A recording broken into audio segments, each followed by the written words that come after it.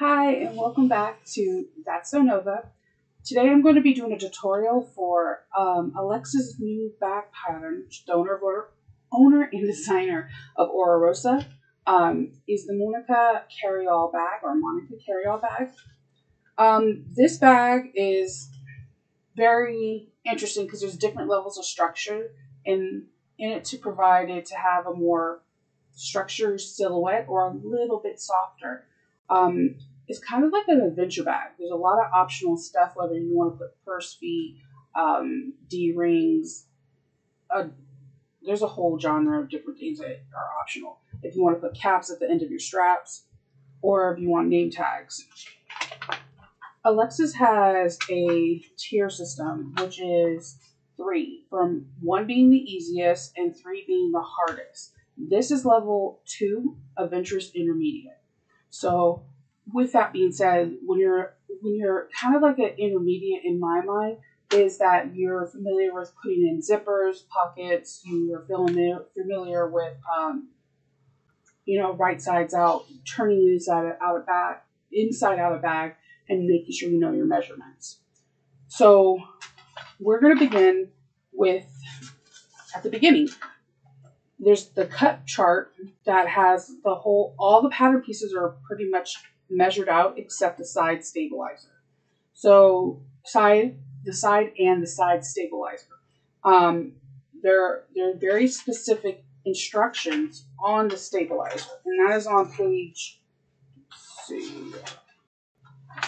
9. So with this, I have this being a very bright,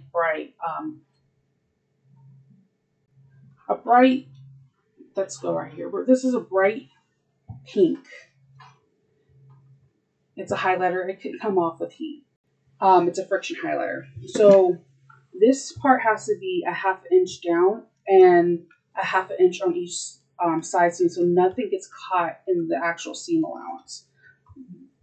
With this being said, one thing I can definitely tell you to do is please mark your centers on your front and on your back. I use a Tandy pin. This one is from Lauren. And I mark your centers on everything in the bag. It will make your lives loads of easier than you're not trying to fold things and manipulate things during the pattern. Another piece that has stabilizer is the body bag stabilizer. It has very specific measurements too, coming in at 7/8 of an inch and being, I think, a 1/2 inch down. All these measurements are very important to keep the structure of the bag. So Alexis has us using Peltex. In my original bag that I made, which you will see later on this week if you're in the group, I used Peltex and it was amazing. It made me love it again. I have a love-hate relationship with that because there's definitely wrinkles. But with that being said, I ran completely out. I put in a Joanne order where it was curbside. I put it in at 5 o'clock. I got the email and I'm excited because I'm like, hey, my husband can get this on his way home. And they're like, no, we don't have any. So I called the store and they're like, no, we can't find the bolt, so we can't fulfill the order. So I messaged Alexis and we kind of try to figure out what we can use as a stabilizer, because you're going to use Peltex in the bottom of the bag and when you eventually get to the front of the bag. And if you want an even sturdier bag, you're going to use 2 layers of Peltex in the front. So what I decided to do for the bottom of this bag, because this is marine vinyl, is I used 1 layer of Decoville Heavy, 1 layer of Decoville Light, and I used some foam that you can get at the Home Depot. It sticks really well to it, and since the bag is not being manipulated where you're trying to pull the whole bag out of a pocket, this will work really well. I put together already the feet of this purse. You poke your holes in the measurements. The measurements are going to be on page 10. You poke the holes of your measurements and you can choose between having no purse feet, 4 or 5. I want 5 because I just like the way it sounds. Also with this, on page 9, Alexis gives you information if you're using a sew and woven, where you would mark your panel in the center and go down 4.5 inches and put your sew-in label there. And you put a piece of Decaville on the back of it so that way it can stay secure. I like that option. I actually use that option, but we're going to use, I'm going to use a metal tag tonight. So we're going to start, and we're going to start with it starts on page 11. I know I'm saying we're starting on page 11, but let me just make something clear. I always tell people, read the whole entire pattern. If you are like busy and you have children, or you're like, if you're like me, I have children during the day. So during the day, I'm usually having my Bernina sewing machine, and I sew linings up front. So I would sew the pocket, I would sew the zipper pocket and the slip pocket and everything, and make all my markings. There's 3 sections of the bag, and you can work one section at a time. You can do it one step at a time, whatever's easier for you. Like particularly in this pattern, one of the last things you do is make your straps. And we're so accustomed to making our straps first that sometimes when something gets thrown at us, like making your straps be last, it throws us off. So do read the pattern. That's why I think they always say read through the pattern once before you cut out any material. Then I would tell you to read through it again and highlight areas that you know could be difficult for you. So that way it won't be difficult, and you're following exactly what you need to make this pattern, this bag, as comfortable and beautiful as you need it to be. So we're going to start. We're going to get the 2 main exterior pieces. And what you're going to see is when I'm a person that draws out the 3/8 of an inch every single time. It's something I do. I'm not too sure why, but I do. It just makes my life easier, I think. So I'm going to match these 2 lines to make sure that that everything is even. And I'm going to pop a few clips. This bag it takes a lot of clips in some situations.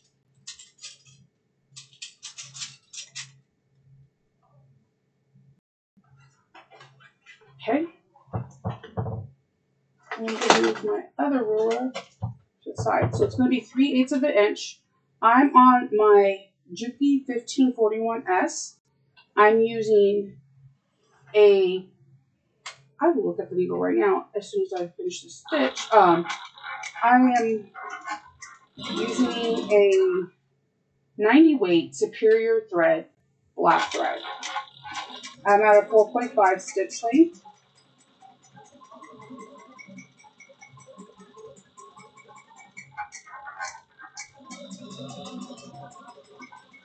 I don't think I have a big size needle on because this is not very thick material yet.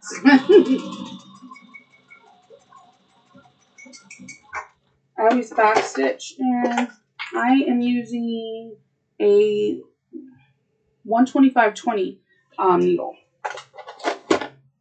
They're needles I get from wawak, sometimes Amazon. It kind of depends.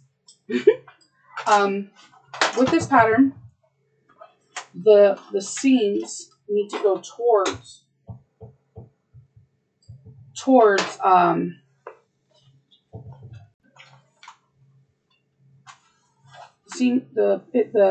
this seam needs to go towards the panel, the bottom panel. So we're going to braid.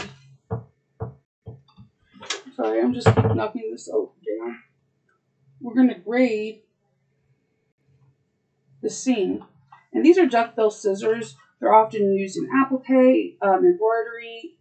I use a lot when I'm making dresses, because you braid the seams, and we're doing something very similar. We're braiding down the seam so that way it can create less bulk.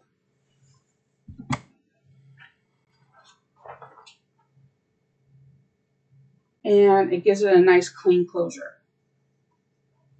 Even though this is not a frame fabric, it's nice to have your seam sometimes in case. So I'm going to take this over here and top stitch, and I'm going to finger press and move my scissors. Despite this being a big machine, the work area is so small. so small.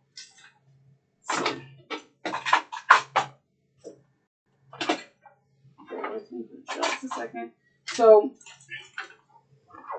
I'm going to hold my thread, and I'm going to stitch 1/8 of an inch.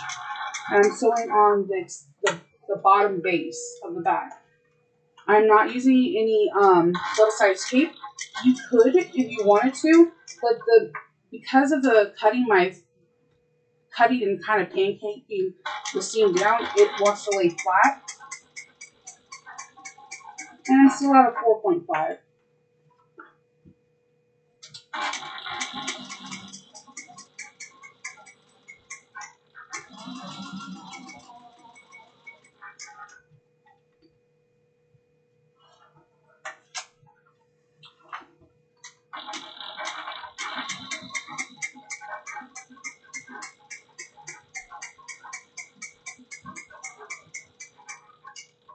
Move my water.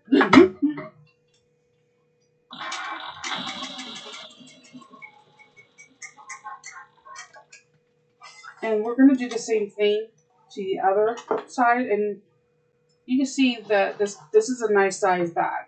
It's not little by any means, and I kind of love that.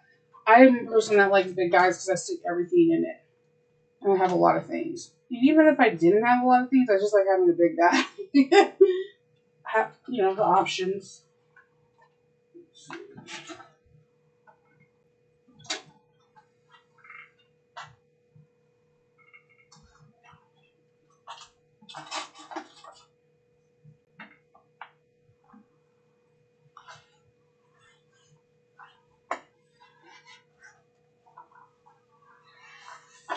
All right. 3/8 of an inch seam allowance. Make sure you back stitch. I like to do like 1 or 2. Sometimes it all depends on the fabric. When it's all vinyl, I like to do 2, maybe 3. If it's woven or canvas, oh man, I will back stitch the whole thing.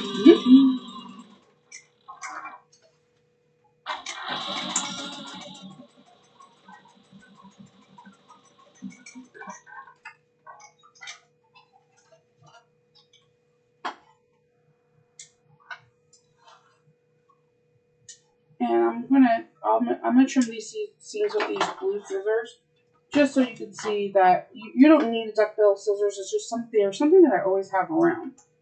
I find them incredibly useful.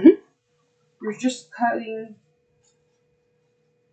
one seam at 1/8 of an inch, not cutting into the stitches. So all this could be in case.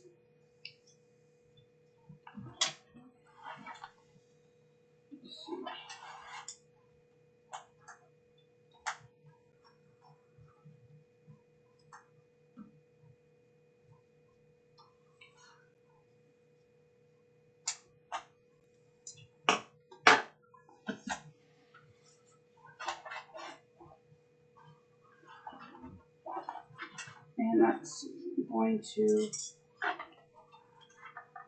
hold on to my threads and top stitch up 1/8 piece away. I'm really excited to see how this bag turns out. I really love this fabric.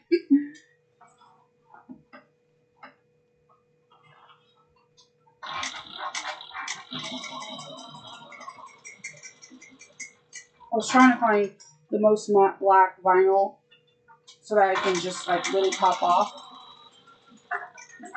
So this vinyl is a vinyl I always get from fabric.com. It seems like I like the vinyl the black vinyl there the best. I don't know why. But also sometimes occasionally Joann's has like a black vinyl I like in their home decor area too. I'm just going underneath and just making sure that the seam stays flat.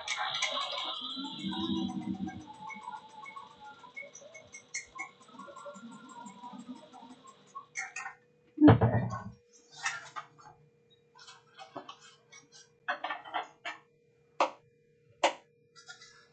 Trim all your threads. So we did that part. I'm gonna put this aside. We're gonna grab we're gonna sew this shell of the back. So we need the interior main piece, and then we're gonna get drawing some lines. Now as you can see, I drew many of the lines for you in black so that way it can stand out. The lines are super important. So the first line you're gonna do is you need to make sure that you're 1 1/4 of an inch away from, it's just make like a 1 1/2 inch box in your head. So they need to, the sides, okay, you need to come down 1 inch, 1 1/2 inches, and this is where you're going to start and end, 1 1/2 inches on both sides. You're going to measure up 1 1/2 inches, and then when you do that, you're creating this nice U. So from the your mark centers, like I told you in the beginning, to mark all your centers, you're going to connect the line. From there, you're going to go 2 inches from each side, and then you're going to go 1 inch. So 2 inches on this side and 1 inch. So the next thing we do after that,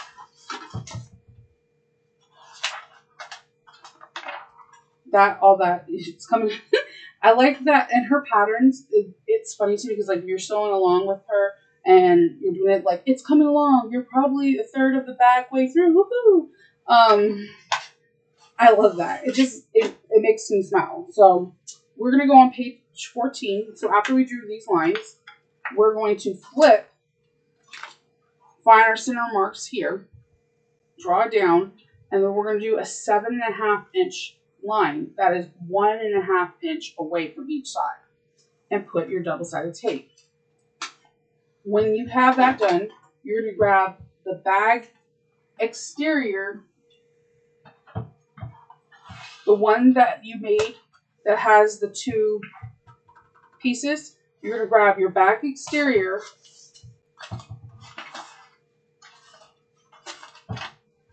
and you're going to put this on this. But before we do that, the measurement is super important that it needs to come down to 3/4 of an inch. So I'm going to grab my ruler and I'm going to line up. I'm just going to draw a small line in Tandy with this Tandy leather pen to show where 3/4 of an inch is. So that way when I match my markings, everything will line up smoothly. Again, you don't have to draw the lines at all. It's not necessary. It's not written in the pattern that way. It's just something that I do. It helps me visualize what I'm doing, and it makes the bag process a little bit easier for me. So, let's see. What I'm going to do, before I take off this tape, what I'm going to do is I mark the center on this side, but not on here. So let me go ahead and say what I'm teaching and do it. So I'm going to mark my center by folding it in half. It's 12 inches, so your center should be 6. But you can always, I just fold it in half, just makes me feel secure, just in case it's like 1 1/16 off or something. So this is how I line it up at the 3/4 of an inch line. And I'm like, okay, good, that's good. And then you do the same thing on the other side. And then here's your center line here, here's your center line there. I'm going to take my double-sided tape off. It has a lot of green fur.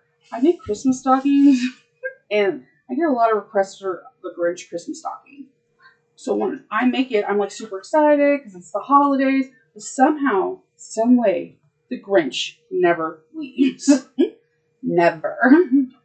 Like ever. So before, I'm not pressing it down yet because I want to mark to make sure that all my centers are lined up before I press it down in place.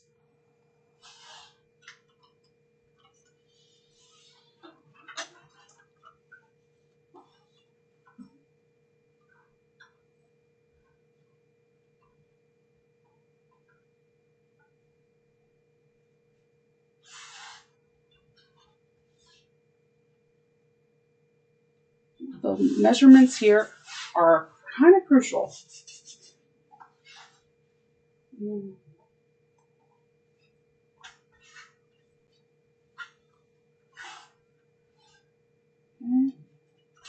All right. I'm going to do the next step. The next step is we are going to we press down the DSD and the 3/4 of an inch left showing.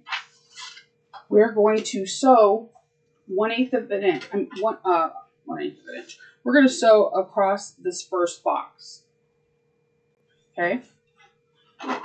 Back stitching is super important in this step, and just follow the line.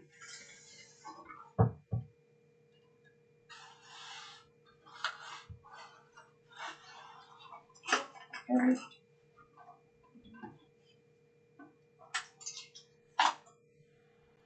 Okay, I'm going to hold my towel threads, and I'm going to start. I'm still at that 4.5. That's kind of my sweet spot for the bag.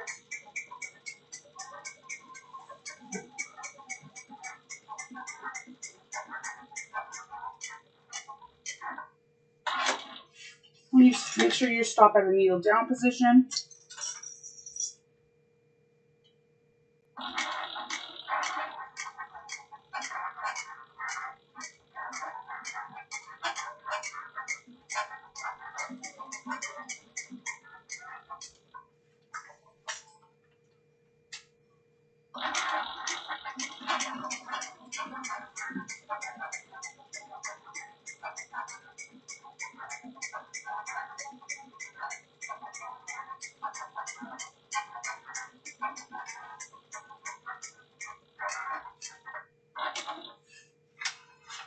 Okay.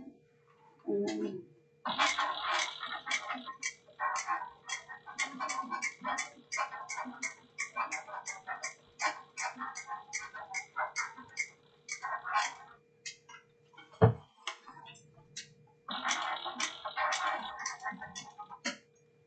okay.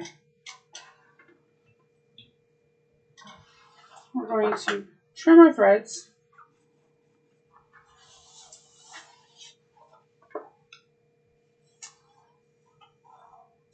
All right.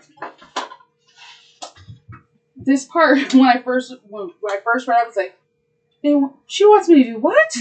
We're going to cut out the box. We're going to leave 1/8 of an inch around in the inside of the box. So you'll be fine. Now, there's a couple things you can do. You can just like eyeball it, do that 1/8 of an inch, or if you're like me, that's like, oh my god, I have to cut out this 1/8 of an inch, and I'm afraid. Well, one, you're not alone. Two, I have this. I use in every video. I always talk about the Stritz and Westcott rulers because their boxes are 1/8 of an inch. So like when there's a measurement that says 7/8 of an inch or 3/4 of an inch, it's so easy for me to find because I know each box represents 1/8 of an inch. So I'm going to go from the stitching line, and I'm just drawing 1/8 of an inch box. And that's what I'm going to do my basis for cutting.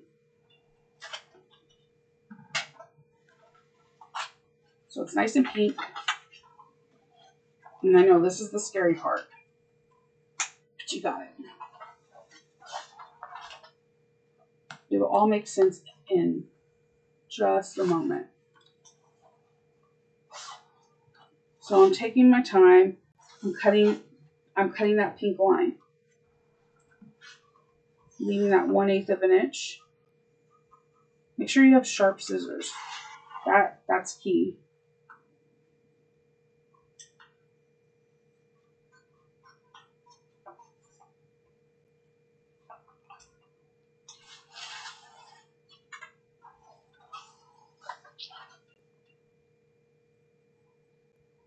I'm just cutting that pink line.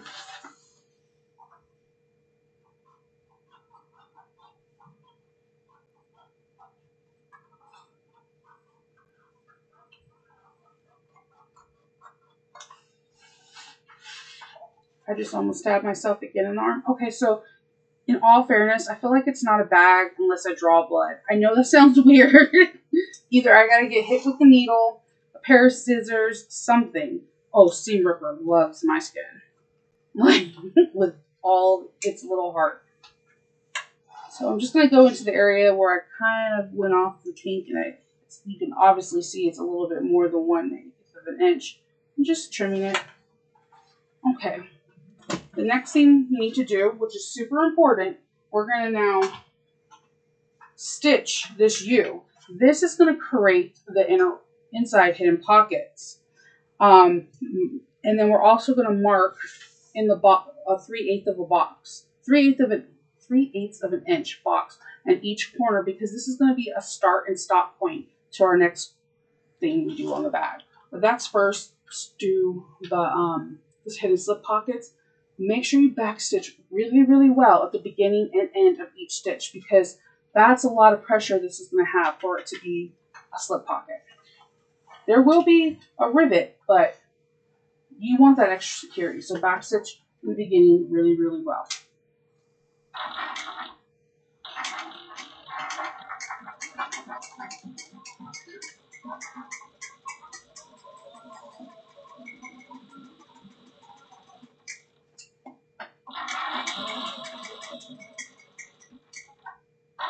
Make sure you stop at that needle down position.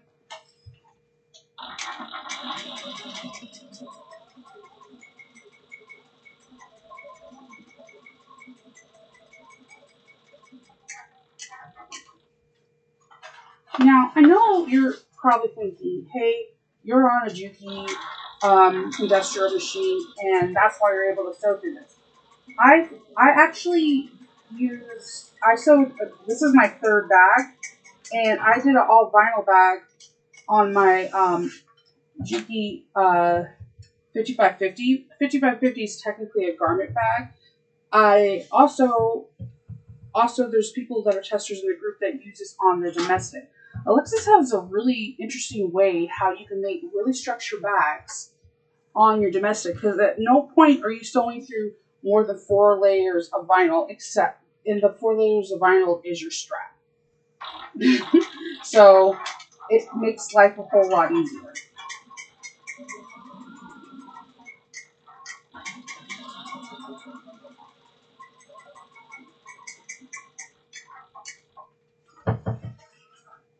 I think my Bernina would like to do this.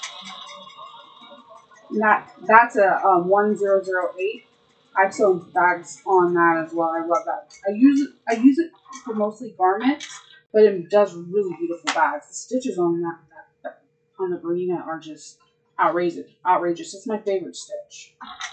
I know that's super weird to say, but I do have favorites.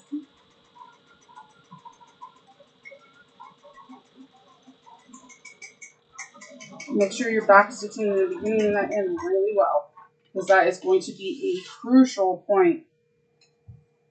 Trimming those threads. All right. Okay. So our next spot is going to be on page 16, because we drew the 3/8 of an inch box. We're going to now take the main panel that we just did with the purse feet or the handbag feet, and we are going to just plop this down. This is again where center marks are crucial because if you see this, this center mark can go to this. I don't have a center mark there, so let me make center marks real quickly on this.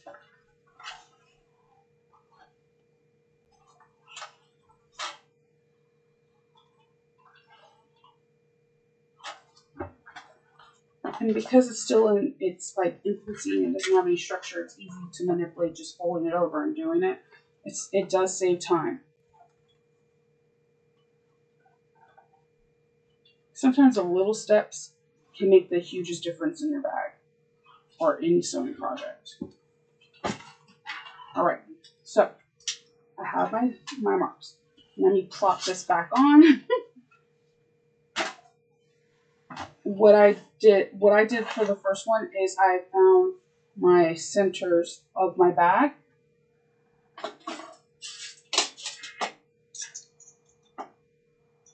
And I matched centers to center.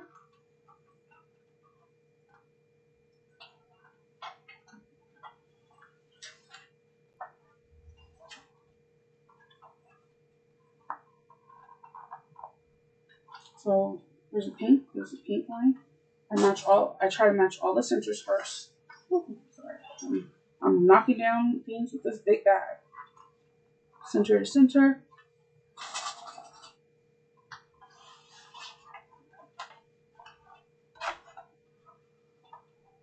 And the same I'm doing here.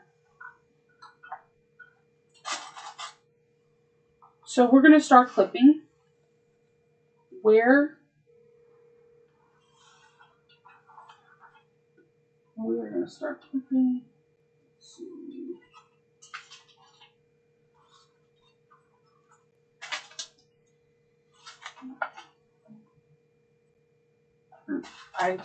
You know what? I did it wrong. Wrong side. I apologize. Happens. If you look at the pattern, the piece of the black, there should be one face down and black exposed. So it should look, see all three layers. So I'm going to reclip the centers.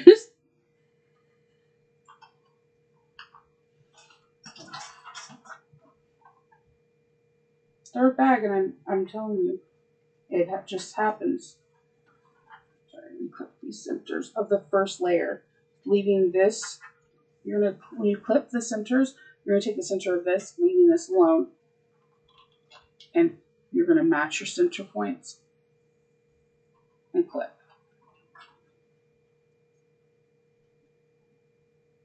And clip.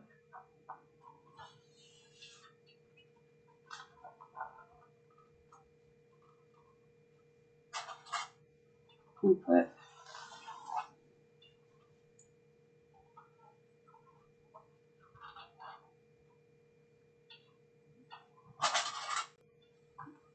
So and a good indication of my mistake that you can see is that we need these 3/8 of an inch to know where to begin and end our back stitching and where not to stitch. We're not stitching through this this 3/8 of an inch box. It's our stop and start point. So I put a clip on either side of both sides of the where the stitching is going to be, and then I just kind of start clipping.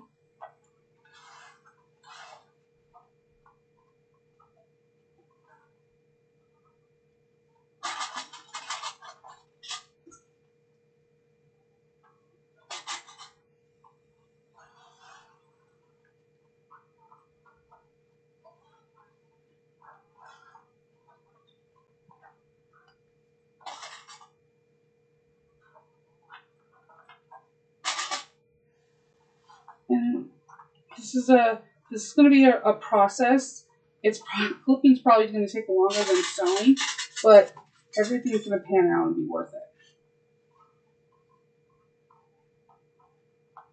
Again, this bag is constructed very unusual, very unique. It takes like lessons that you've learned in like making blankets and quilting, how to do miter corners and things along that line, and brought it to a bag level and gives this bag a super sophisticated look. This bag is like very high-end and lush.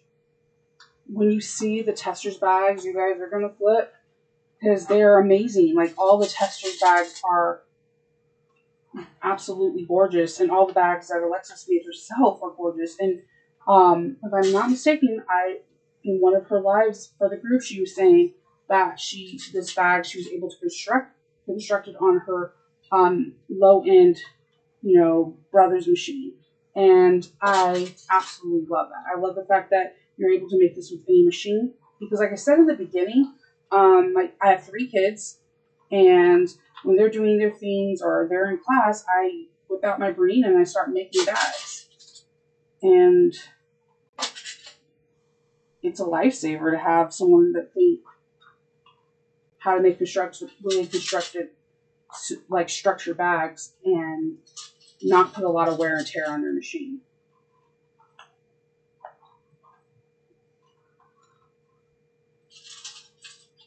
Like this, I wouldn't even thought of. Like, I'm telling you, it's art. I always want to know more on how what are the designers thinking when they're making their creation, because I never even would have thought of this at all. But it was funny because when I made my first one, I messaged another fellow tester and I'm like, I'm not freaking out because I've never done this before, but the instructions are so clear and it is all about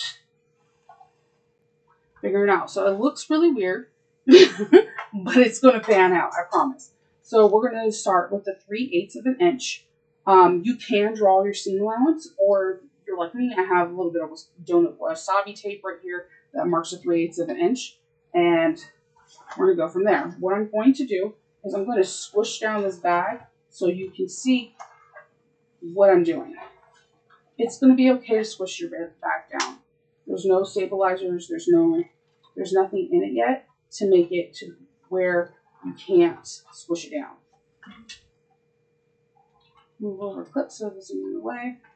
And I'm going to start, and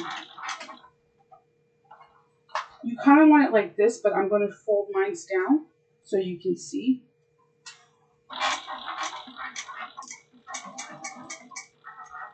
And you can take your time, just making sure all the raw edges stay together and that you follow that seam allowance.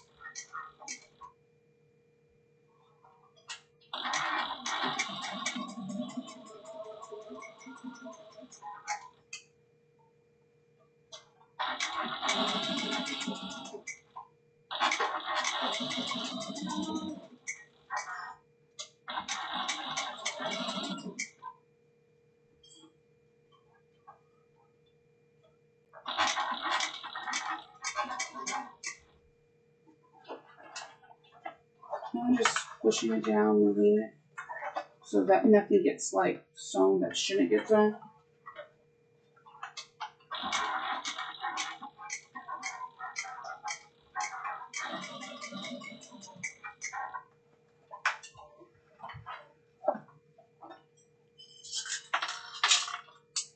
That's about right.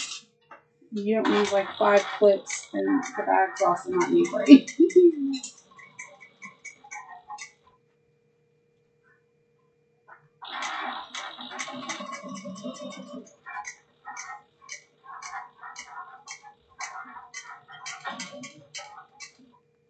Okay, we're going to snip threads. We got one side down, 3 to go. And remember, the other ones there's 2 short ends, so you can sew both long ends first, and then whatever's easier for you. I personally like to sew both long ends first and then do the short ends, but that's, again, personal preference.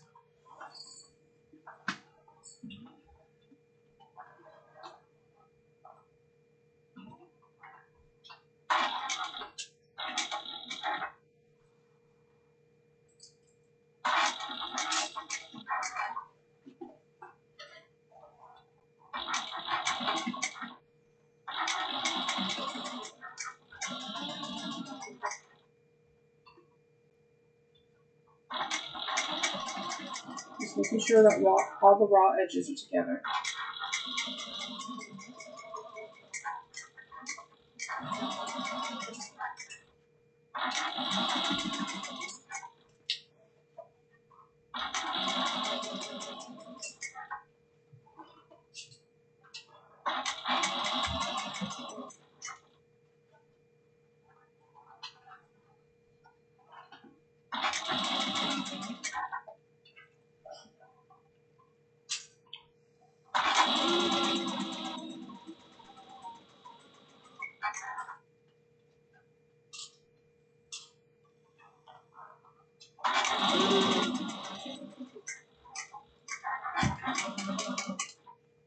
Okay.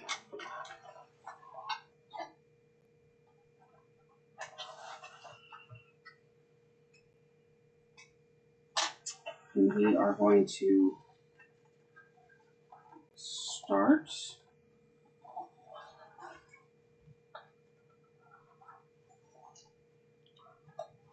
on the short ends and pushing the fabric underneath itself, getting all squishy. I was going to do like a Will Smith getting squishy with it, but I felt like that would be too easy. Let's see. 3/8 of an inch. I can get stickers saying getting squishy with it because I'm all about squishy bags.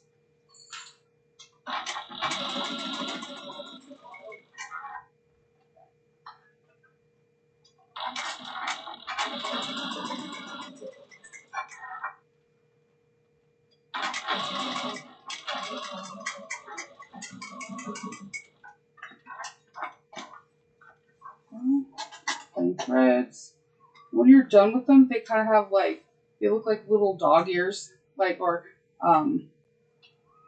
Elmo or a gizmo. Like, I don't know, it's kind of cute. Okay, let's get this other side started.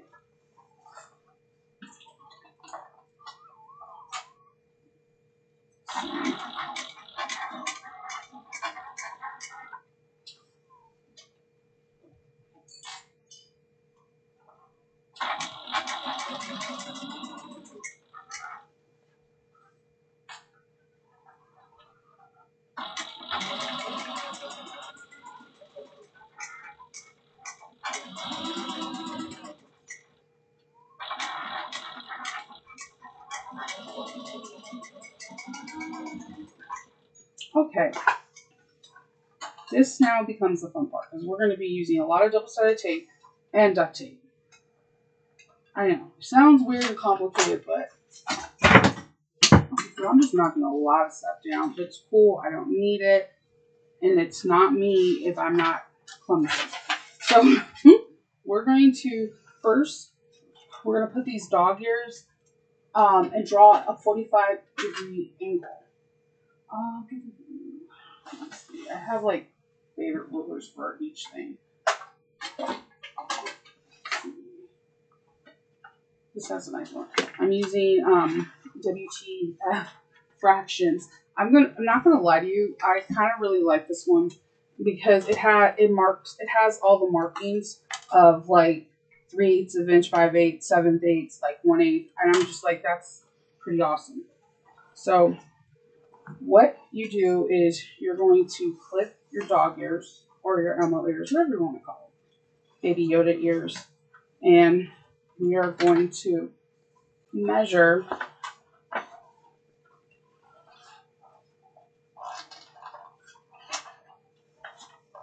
we're going to measure we're going to try to get this even as possible because that gives you the best line. We're going to measure from where our stitches stop, and I'm going to use I'm going to use this small cutting mat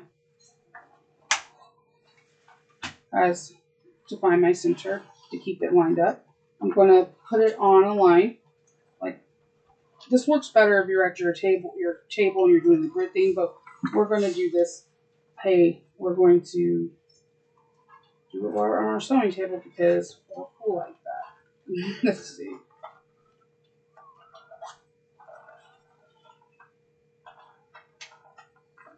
All right. So I'm going to put this on the line. I know I look really awkward, but it will all work out, I promise. We are going to draw a 45-degree angle, and I'm just using the omni-grid, or you can use the other fraction, and you're going to connect the stitch line, your last stitch.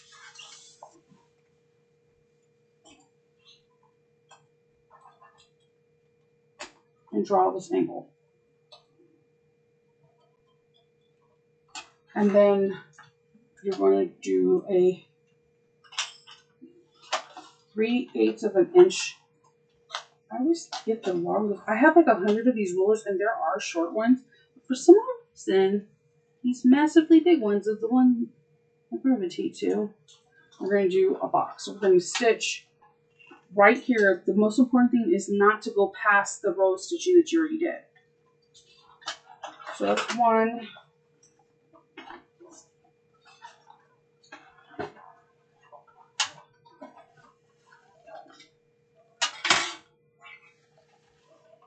This is when you're going to get weird and squishy. It's weird at first, but then it all makes sense. We're going to hit this 45-degree angle right where our stitch, last line of stitching is. Draw.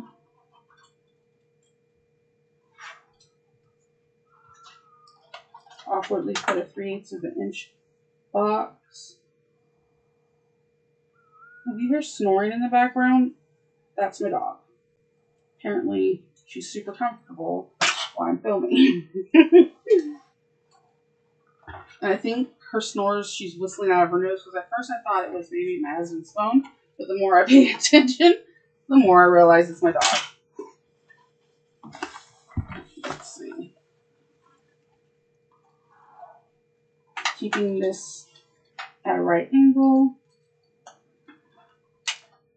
45 degrees, matching stitches.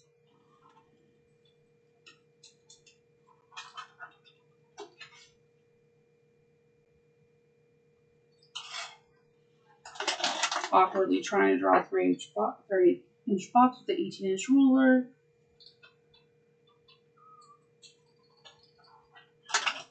And we have one more.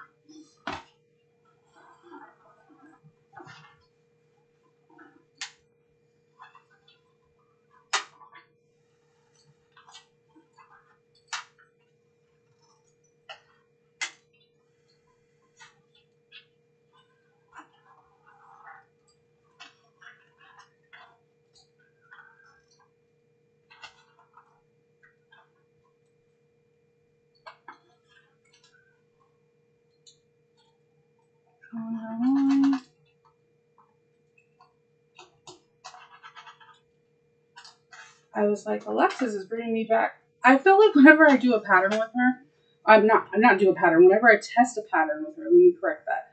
I feel like I'm in school and I'm learning a lesson. Like, she teaches techniques that I don't see in a lot of bag making, and it really does intrigue me because it's unusual. So I'm going to move this to the side, and I'm going to sew these boxes. Sew these lines. Do not go past. Do not sew above the row of stitching. Get your bag squishy and get it flat as possible on both sides before you stitch. There shouldn't be any ripples underneath your finger. If they are, just reposition it. It's better to do it now than to try to rip out stitches later. And I'm going to back stitch. And I'm going to back stitch.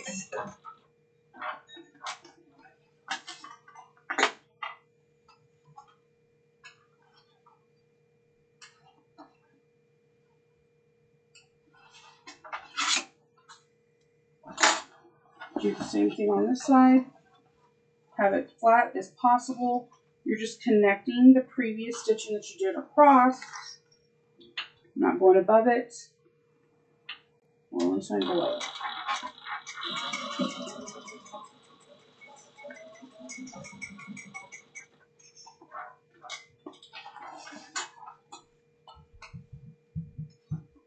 Get all those strings. What happens to me notoriously is that I won't cut strings out, and then when I'm sewing, automatically the other strings that are floating around on my table get caught, and then it makes this weird mess. And I don't like it when it does that. Get this baby ruler out.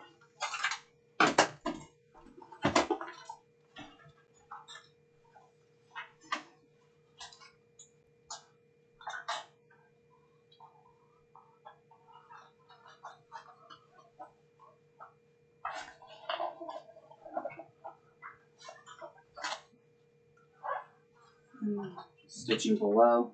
I know it's really tempting to go above because you do the whole line up. Just say below my stitches. It'll be easy breezy.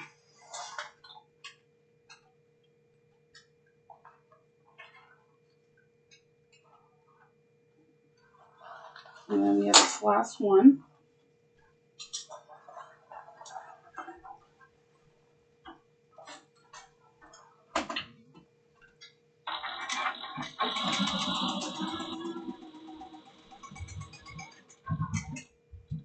Okay.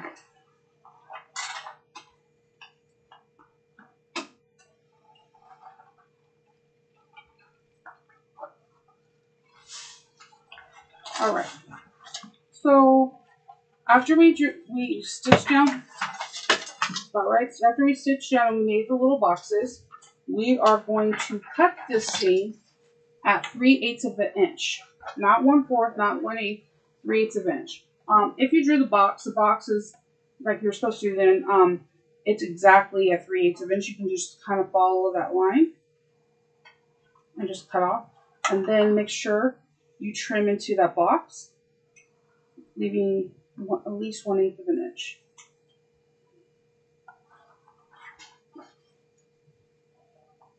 You can draw your 3/8 of an inch line too if you wish. It doesn't hurt.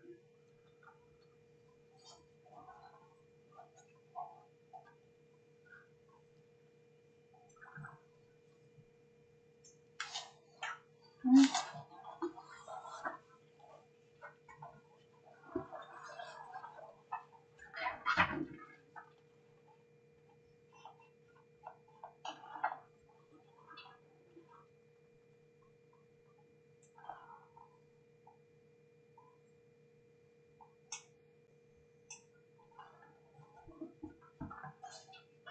And I have one more right here.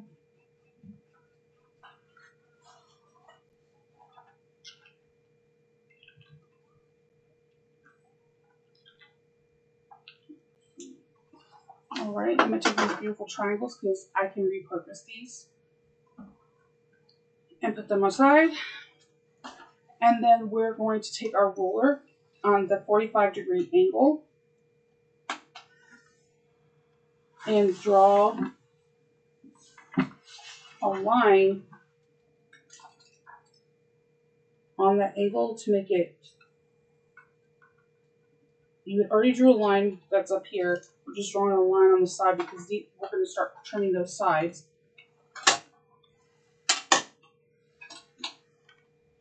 might have to restitch this one real quick because I accidentally had it folded. But we caught it before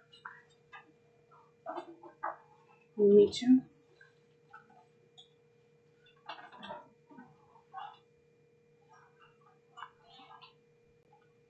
Okay, let me fix this real quick.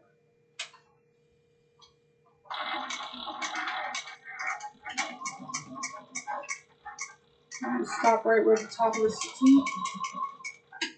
Alright.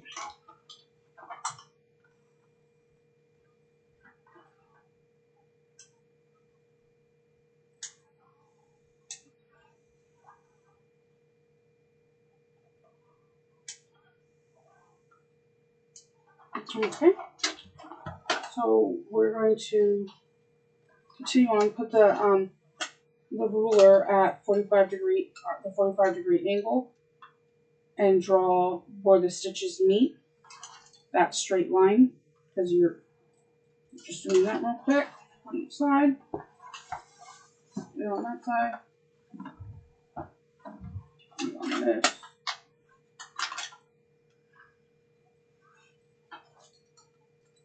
It's basically drawing our cut line where we're going to trim, and that's important.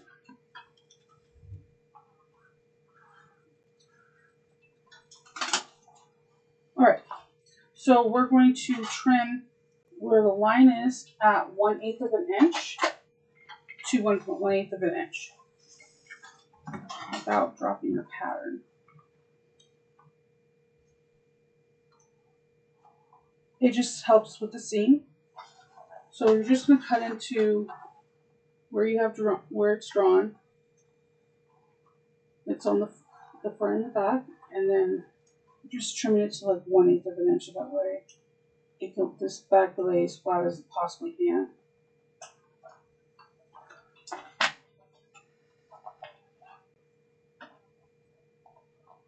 This is just the outer layer.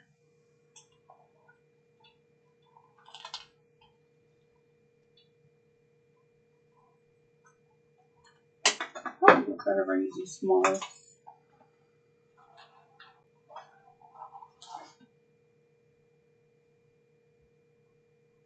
Yeah. Smaller is definitely better on this.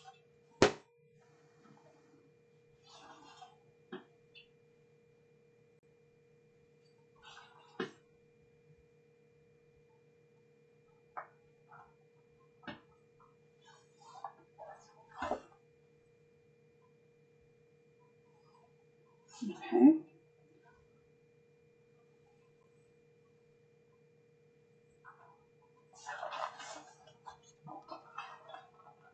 Position it to where it's going to be easy for you. Don't cut into the other layer.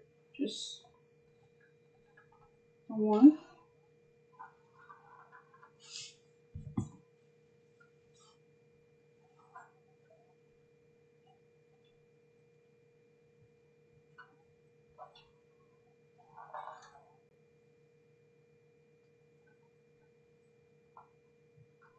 Okay.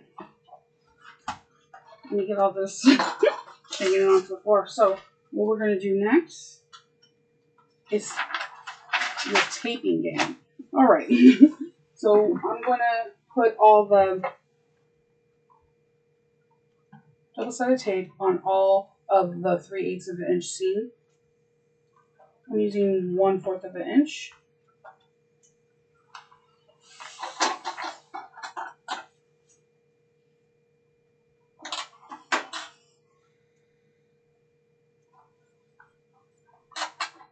I'm kind of just pressing it on the way. I like to put all the double-sided tape on first before I start peeling.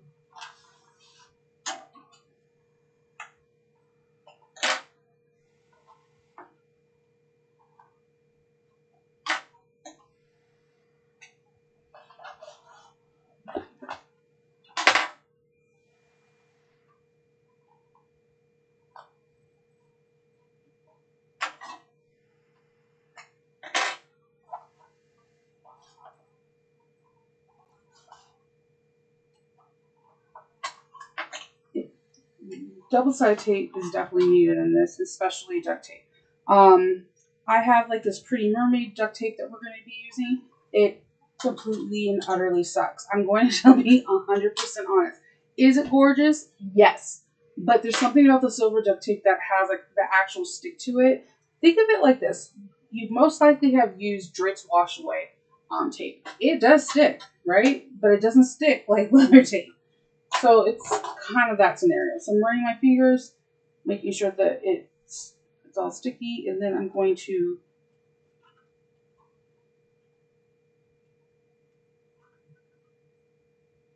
press the seams down.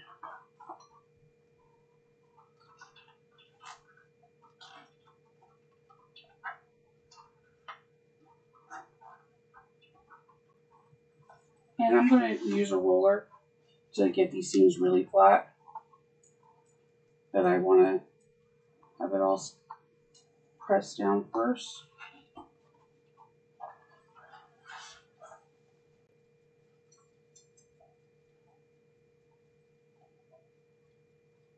Yeah, I'm really disappointed because I was like, yay, it's pretty duct tape. It's going to look awesome. Yeah, no. No. That's exactly what it is. It's pretty duct tape, but it's not awesome.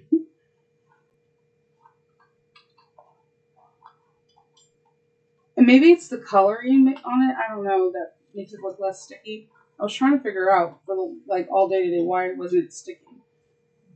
So I have a metal roller. I can link this in the description box or in the comments if you want to know. It's from Amazon.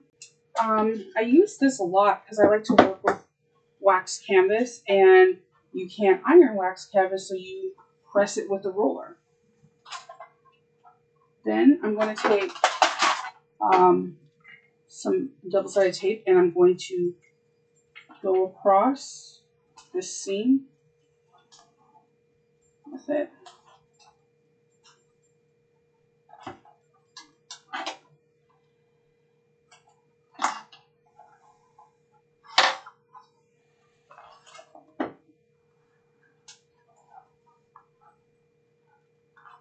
I'm doing the same thing, just finger pressing as I'm putting the double-sided tape on.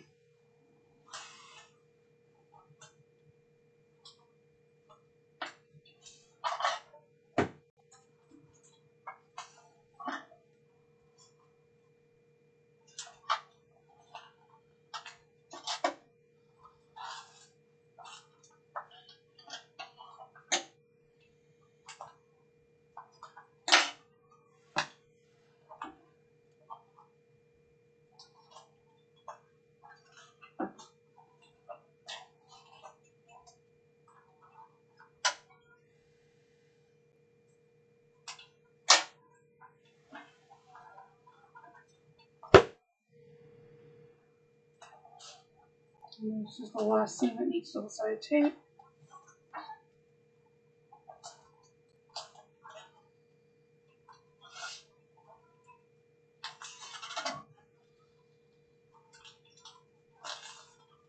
And this does take time. Take your time.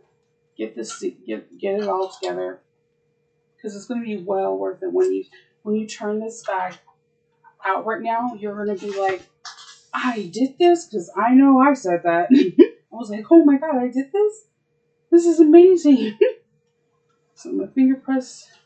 Some tapes are so much stickier than the others too. I tried a new tape, and I'm not really liking it. It's surprisingly came from a leather shop. I'm not liking it right now. I do like the one off of Amazon from Springfield Leather, I think. That leather, like it literally sticks to me. Like if it's on me, I can't get it off for a minute. But then it does gum up my needles. It's like there's no happy medium.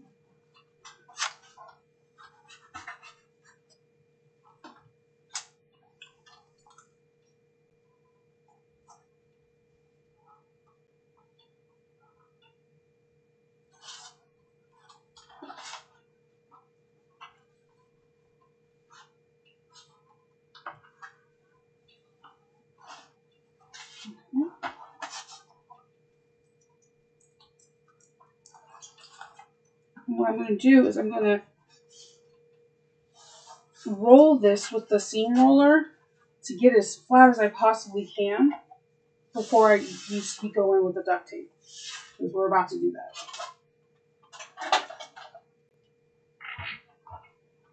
I'm just going to roll.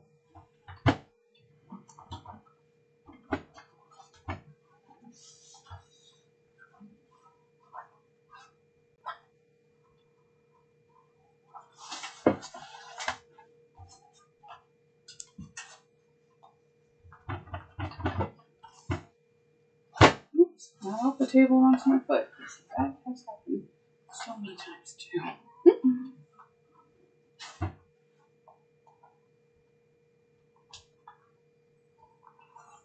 Alright. So with the double-sided tape, we're going to put this around the whole back. Now you're going to leave 1/8 of an inch for your top stitching. You can draw out 1/8 of an inch if that makes you feel more secure, because I would do it, but I'm just going to eyeball it. And we're going to basically put this in the area to help hold down the seams.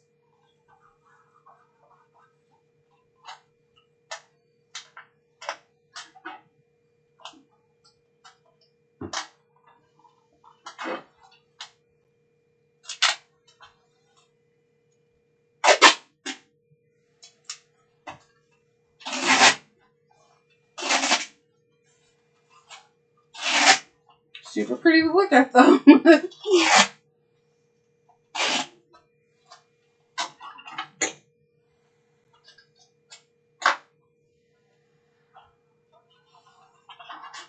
And I'm going to roll press this too. See, I didn't put it 1/8 of an inch because I want, I did a little bit more because I know we're going to be threading like our,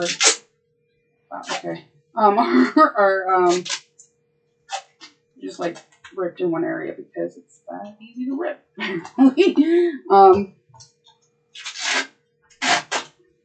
Threading our top stitching threads, and I don't want to accidentally hit the duct tape because the duct tape does have a lot of glue and adhesive on it, and it can be hard to get the needle in depending on what needle you're using.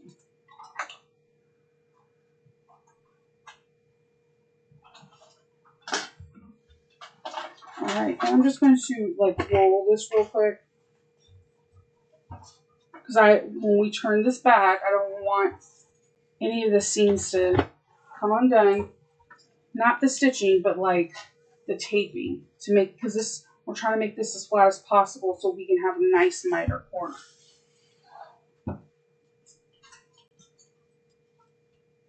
Alright, so we have this, and what we're going to do, we're going to turn this bag inside out from this hole. So you can just grab an end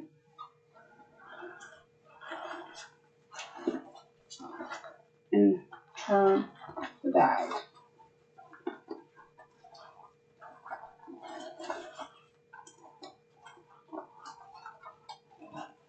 If your vinyl is sticky, it might be a little bit of a process, but this is a really wide birthing hole, so it should come pretty good.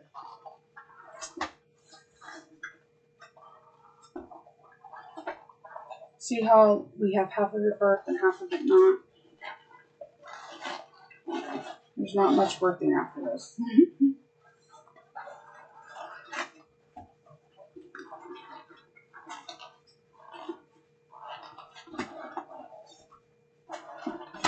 Okay.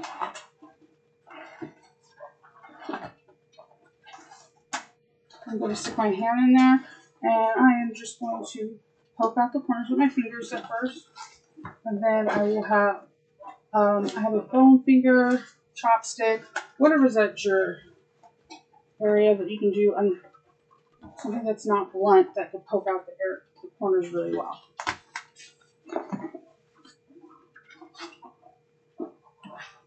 I'm going to be using a chopstick that was provided to me by my husband, as you can see. That's him laughing. So I'm going to poke these corners out.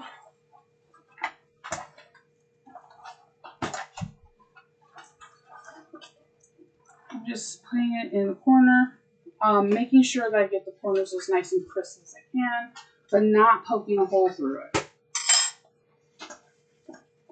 Man, this bag is going to be fabulous. Like, it's a pretty bag. Alright, so as you can see, we poked out our corners. We have the exterior of our bag. We have our hidden slip pocket. Look how beautiful that is. This is absolutely gorgeous. So you have your slip pocket to stick your cell phone in, and look at these miter corners. These corners are amazing. She's a genius. That's I'm declaring it. Everyone should know it. This is beautiful. I have never seen this with any other bag before, and I'm really excited about it. Okay, so we're gonna go back to. We're gonna start with. We're gonna be on page 21. We're gonna do the sides. It's gonna feel weird because you're like, I'm not connecting this because this is done. You're right. We're connecting this. This is where we're having the matching points on your top and your exterior pay off. So you're going to take it. This is it. This stays floppy because we're not sewing it. And we are clipping. I like to clip on the top and then clip on the side just to keep that in that position. Matching all raw edges.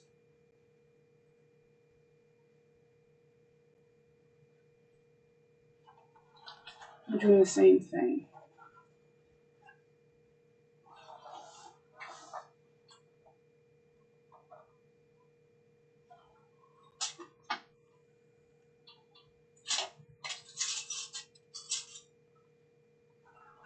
So we are going to make sure that your exterior is out of the way, and we're going to continue to clip.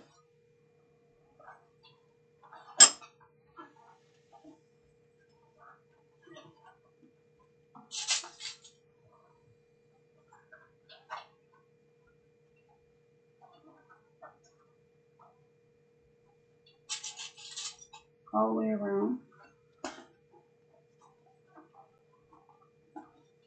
Use as many or as few clips as you want. It is suggested in the pattern that you can use staples. I don't use staples. Okay, I'm like, if a superpower was an accident, man, I'll be ruling the world. I am accident prone, and it's okay. I'm aware of it. So I try to do things that won't injure me, like staples. Suddenly, I'll be screaming for my husband. I have one in my eye, and then it's that it just happens with me. I'm okay with it though. I'm okay. It's just part of my day-to-day life.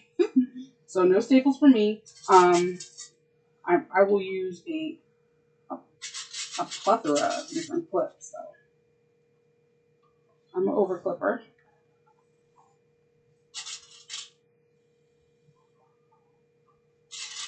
Just, like I said, just make sure your exterior is completely out of the way. If there's a pucker, try to bend it out with like kind of like spread the ease throughout the bag so that there's not ripples, because this is going to be the side of the bag and you don't want ripples on the side.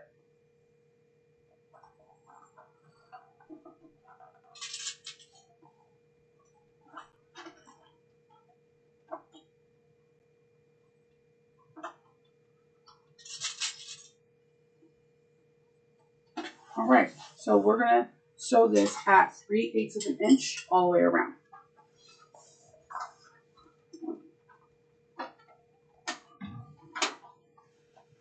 Still have the same stitch at 4.5. When I did it on my other machine, I was at a stitch length of 3.5. Each machine I have like this is my favorite stitch length at the moment.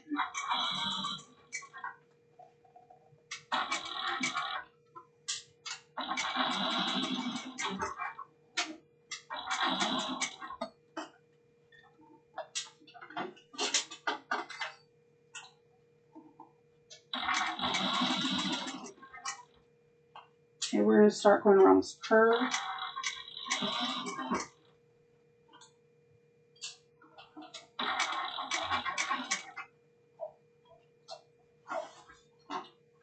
Again, it's okay to get your bag all swishy.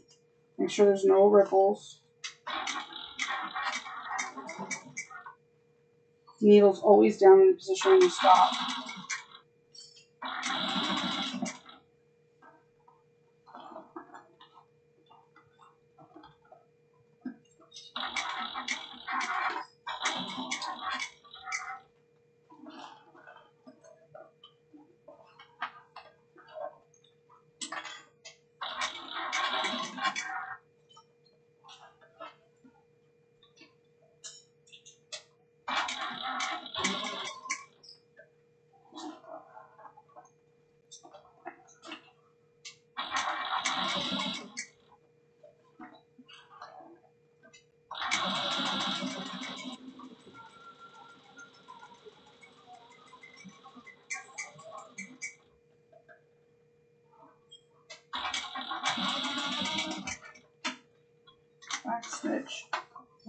trim.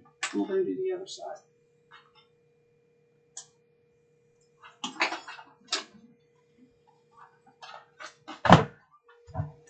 We're going to do matching. Push down this exterior fabric and grab the main body. Matching. Then I always go to the top.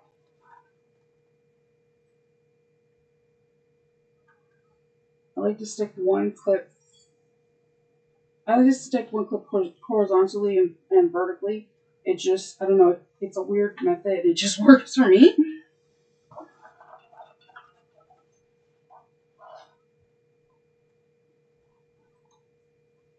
This bag comes together relatively quickly. I feel like the cut time, it differs. Some people can cut all day long and they have no issues. It takes me forever and a day to cut out measurements because I will sit there and look at the ruler 100 million times. I can guessing myself. You can do a few things. You can do the measurements on a piece of paper, and that could be your template, especially if you're trying to like fussy cut, like let's say a panel.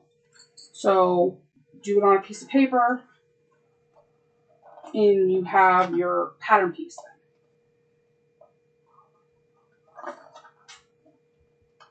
Which I believe I did that for my tester bag is a leather hide bag, and because of the hide, it had like this like variant of different browns and black, and I wanted to get a particular spot, so I created a paper template so that way I was able to fussy cut.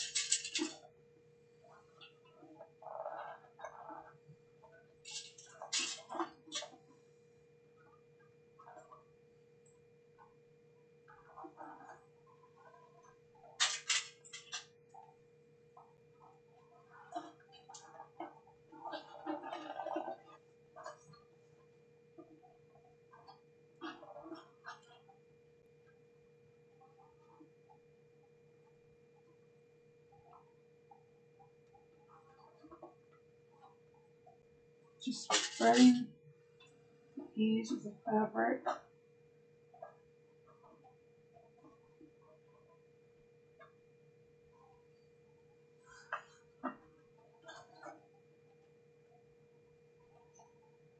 This is where, when people staple, this is where it comes in handy. Because you could just staple the area and keep it pressing. And you just do it within your seam allowance. Like you staple it, I believe, 1/4 of an inch. And you go for it. And then you have no clips in your way. I'm going to start on this.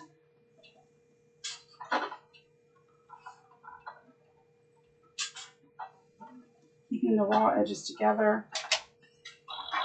Back stitch.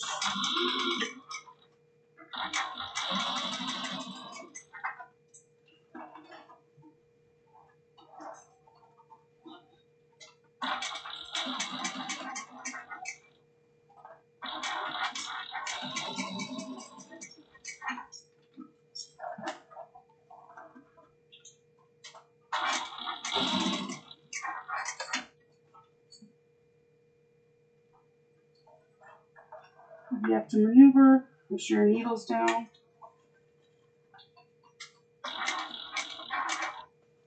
A purple thing or a stiletto can help too. I've never used a purple thing. I've seen it used and it looks pretty cool. But I do like stilettos. I use them quite often actually. We're getting to the curve area, so I'm maneuvering my bag so that there's no like ripples.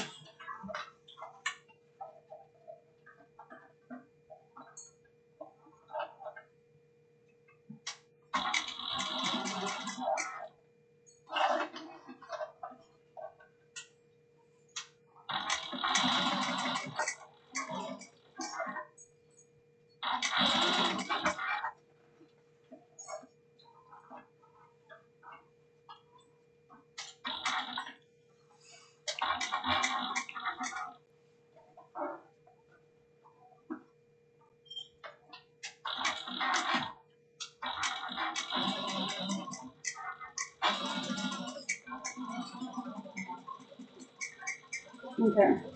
So when we're done with this, we're going to paint these pinking shears all the way around except the 1/8 on the top. So what you can do, because we're gonna flatten the seams anyways, is I'm gonna stick tape right. You can, whatever's easier for you, you can just measure 1 inch and just, I'm gonna put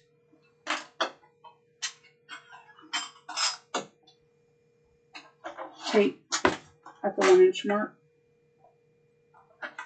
so I know not to cut there.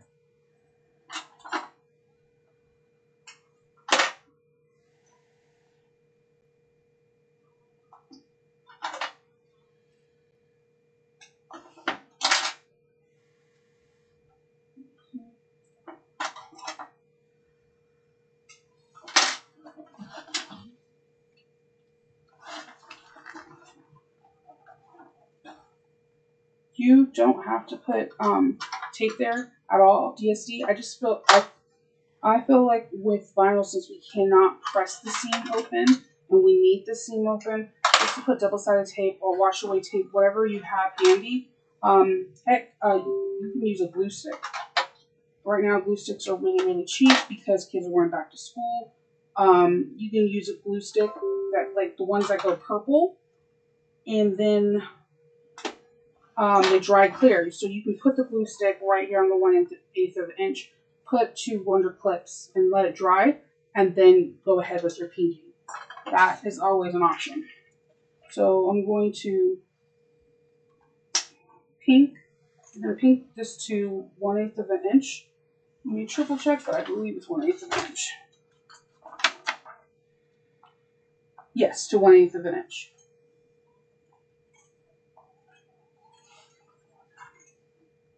Do not hit any of your stitches. You don't want anything to.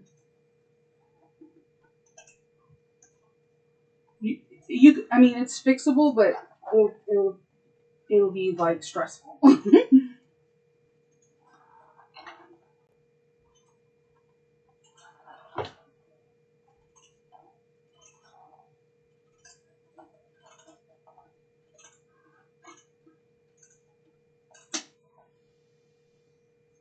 These are Kai pinking shears, N5350.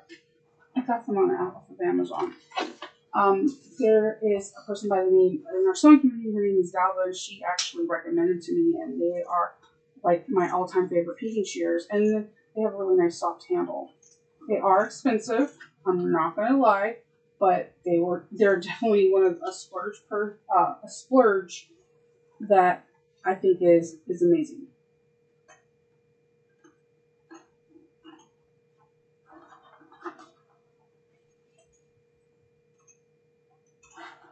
Just making sure I'm not hitting any stitches. I keep lifting up my interfacing with the scissors. All right. So then we're going to vert this one more time. Bring the right sides. We're going to vert it where this is going to go inside out.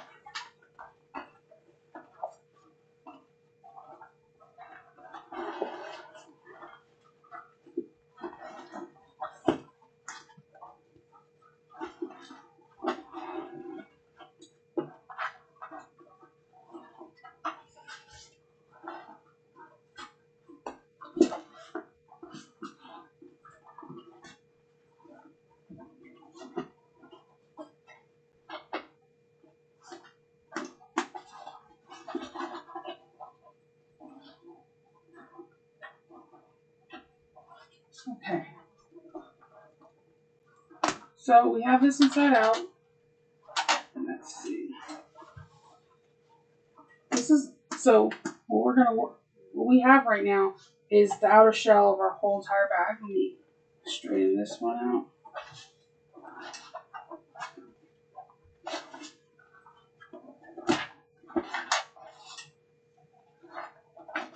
And this is looking so good. So this tutorial is going to be improvising the next steps of just alternate materials because I ran out of material scenario. That happens to me a lot. We're going to start working on the lining.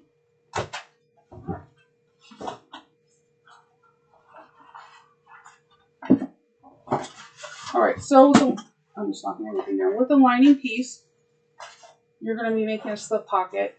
You're going to be sewing the slip pocket right sides together 3/8 of an inch, leaving a 2-inch hole or whatever hole size you think is great for you. And then you're going to turn right side out. You're going to top stitch it either at 1/4 of an inch or 1/8 of an inch. And we're going to take this top stitch, this bag, and we are going to mark it so it is 3.5 inches up. And so what I like to do is I like to do center creases, finger, have a nice crease. I'm going to do the same thing with this line. I have a line that is here. Because I can't put a pin in this, you can use sew tights. They're used a lot in quilting, but they're also great utilization for situations like this. You can't pin, you're not supposed to pin waterproof canvas, and you could definitely eyeball it to be straight, but if you just want that extra security, this is not going anywhere. See? So I like that. We're going to move some stuff out of the way. And so 1/8 of an inch box.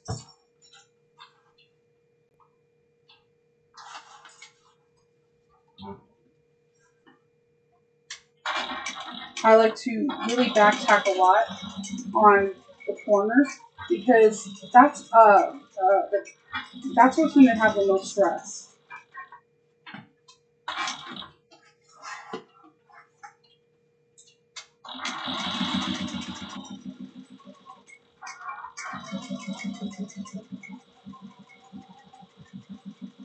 And the magnets are keeping it in place.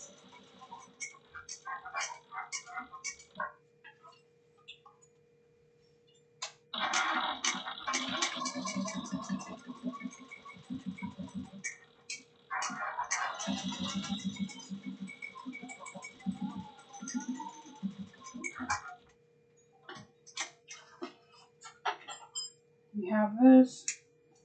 Trim our threads. You can remove the magnets.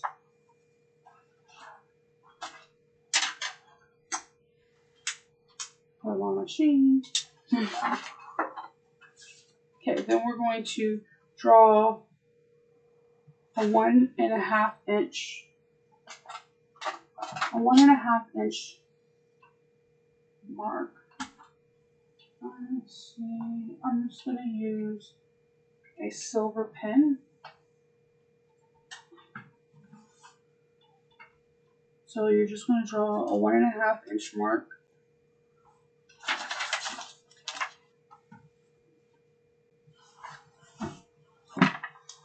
And that's going to be the first pocket. From that line, you're going to do 4 3/4.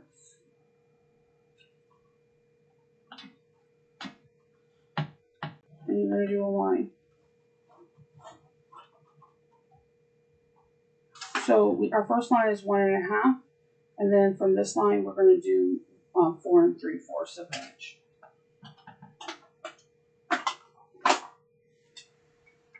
So I'm going to start with this first one. I mean the second one. And we did the 4 3/4, 4 3/4, and I'm going to back tack a couple of stitches, go down my line, stop at the end, back tack a little bit, and then go up or down.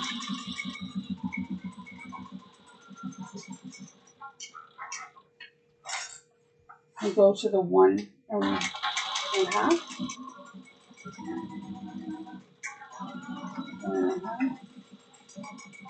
Back tack, and we're done with our slip pockets.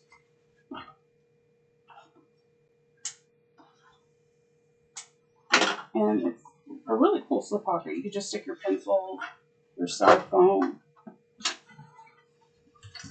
And you're good to go.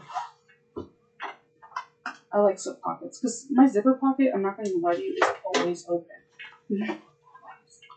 Alright, so trim stitches, trim threads. And then it says one more lining to go. We're going on page 26. It is similar to any of Alexis's zipper pockets. You're going to do the facing 1.5 inches, 1 1/4 inches down.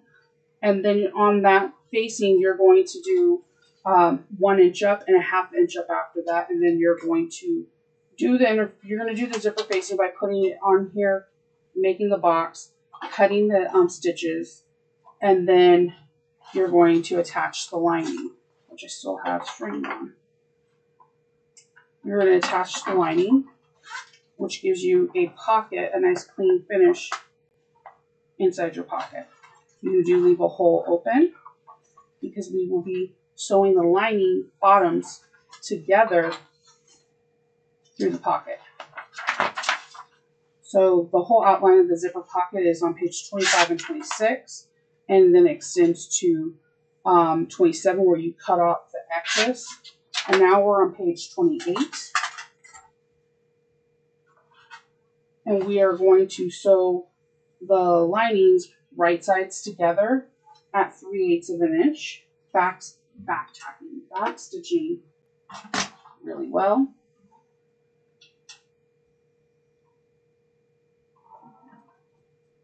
I don't know why I keep on saying back tacking.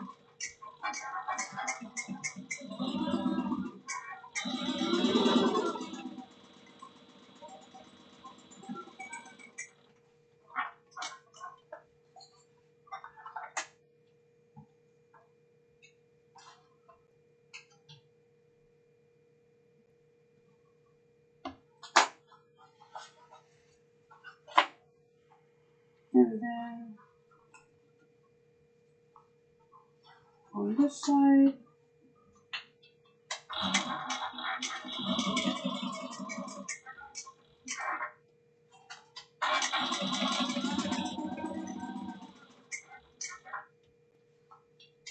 make sure all our edges are lined up. Okay. Trim, trim, trim.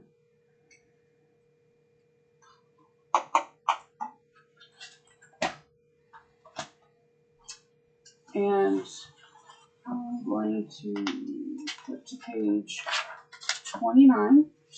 And I'm going to grab our exterior bag. And we're going to grab our zipper. And we're going to, basically you're going to take apart this one side and you're going to fold it over and hand stitch, or you can go in and your machine and like basically clip it on the top, and you can just do a quick basting stitch and you have your zipper. Your zipper needs to be at a 90-degree angle, and Alexis actually does what I do. I just do a couple whip stitches in it and it just works out. It makes a clean finish. So what we're going to do is we're going to find our center of each bag, and this is where that double-sided tape in the inside comes in handy. I'm going to use this double-sided tape and press open the center. Press open the seams so they're flat. And just trim off the excess.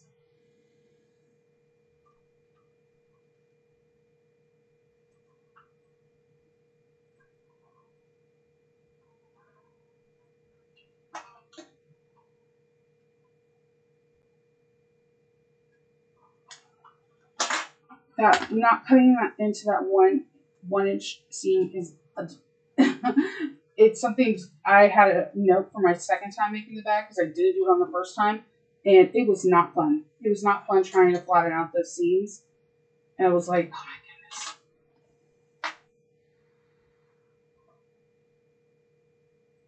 Okay, so removing this tape. All right. So we're gonna grab our white pin, and from each end of the crease, we're going to mark 1 inch. So I have my center mark here, so I'm just going to put a clip there real quickly because I know it's the center. And I'm going to grab, I had a 1 inch little ruler, but at last it got away from me. So I'm going to draw 1 inch away on all sides, all 4 sides.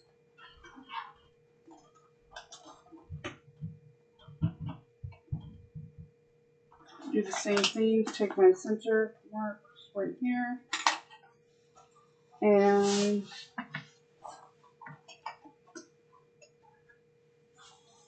on the 1 inch.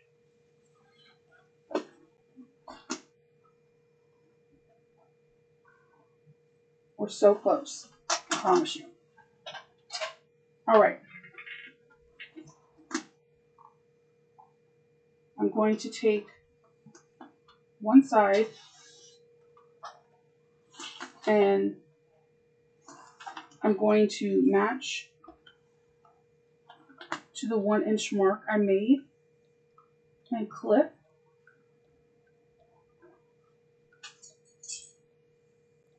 Clip.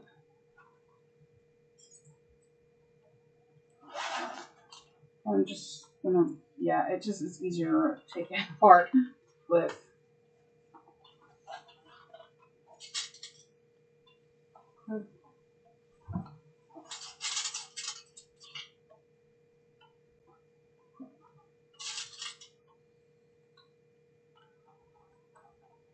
And when we get to the other 1 inch mark,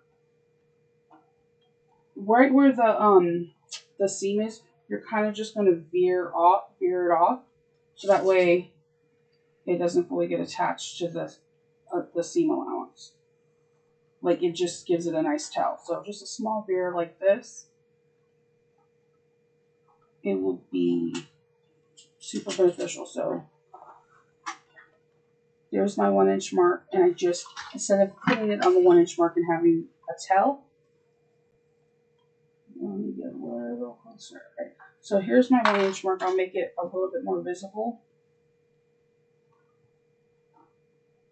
Hold on. Let's see. Focus, camera, focus. There's a 1 inch mark here, and then I'm at the seam. I'm going to slowly take my tape and just kind of just pull it towards the bottom of the bag, so that way it has a natural angle where it veers off. Okay? And then we're going to just continue to do that. And I'm going to put my other zipper tape onto the side, and I am going to stitch the zipper in place. This is why the exterior is floppy, so we can squish it.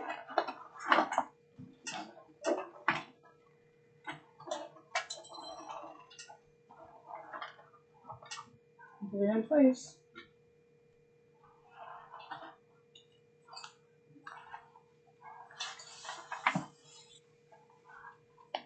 Okay. Make sure you back stitch.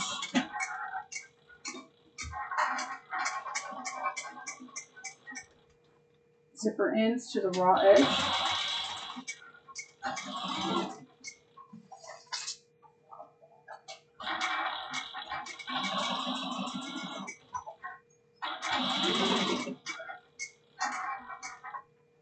And just make sure you're moving the other side of the bag out of the way so you're not accidentally sewing on it.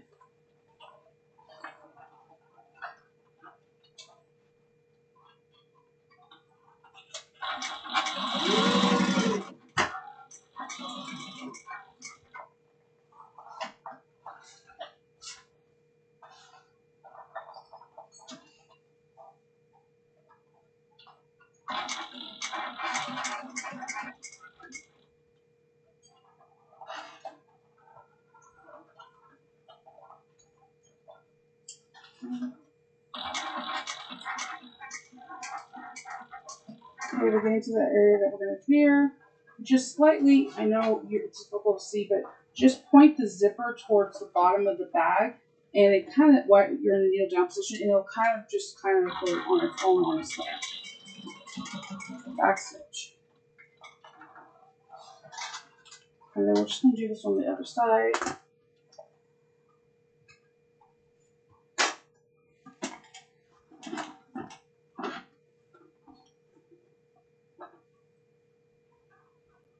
Right side's touching.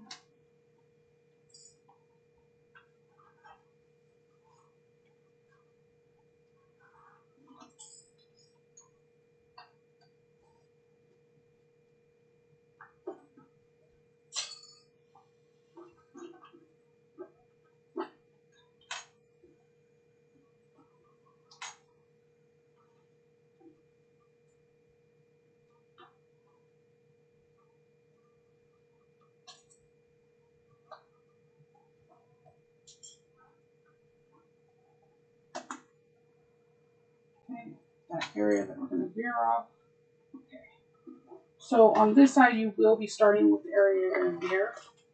It's just, that's how it goes.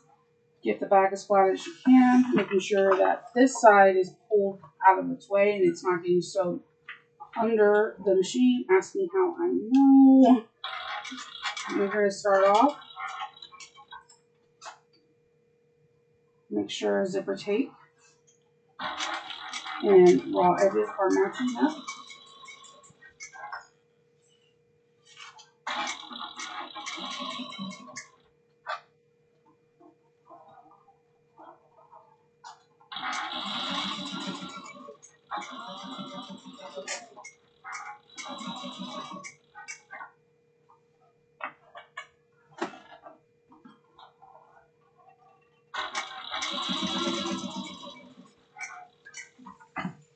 Don't knock your pattern off the table.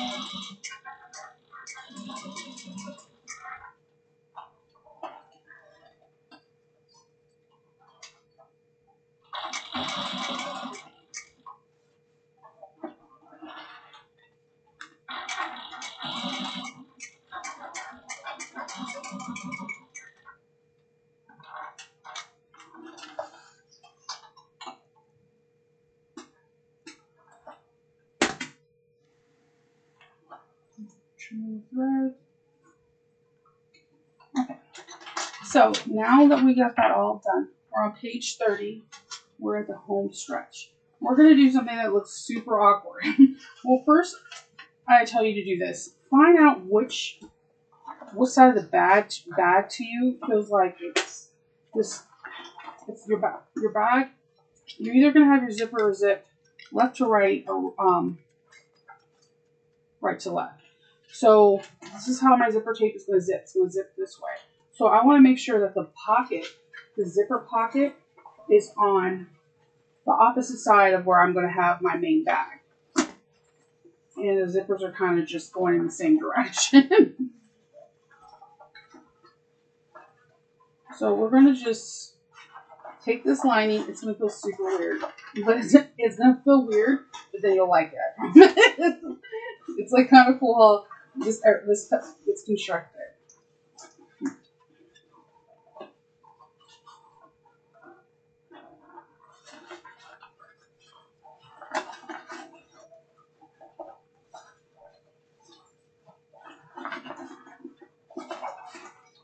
Okay.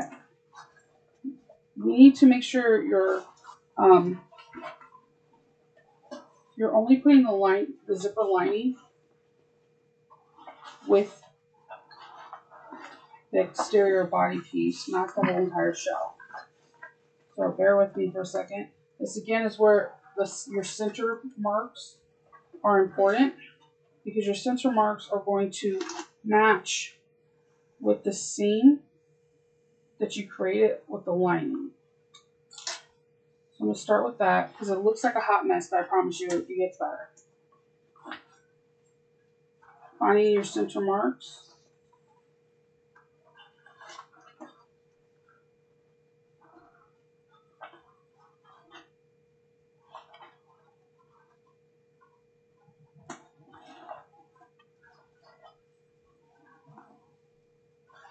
Oh, we have to fix something. I put this zipper at the center mark and not the 1-inch mark.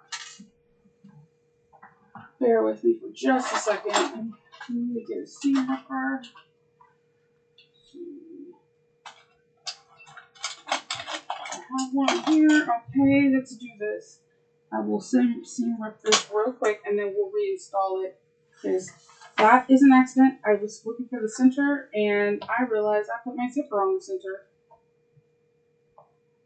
So I'm going to seam rip from the inside real quick as I can.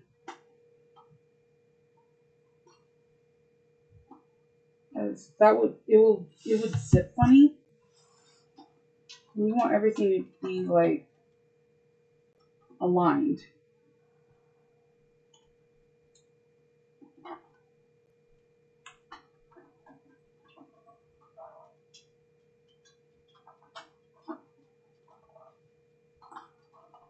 It's better to catch it now than put the whole bag together and try to figure out why your bag's going to like one direction more than the other.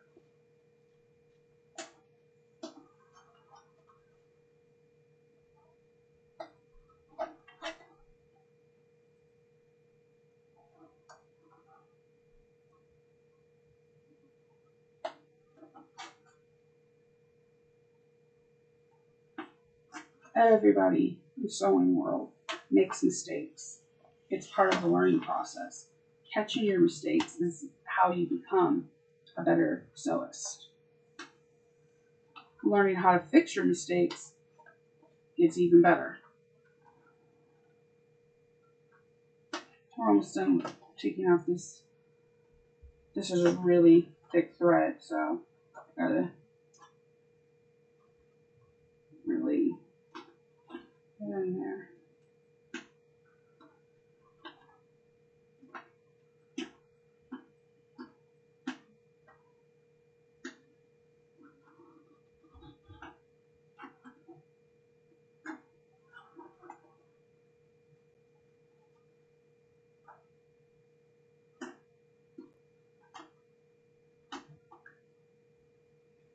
And we have like 2 more stitches. We'll put this on relatively quickly in the right location, not the center.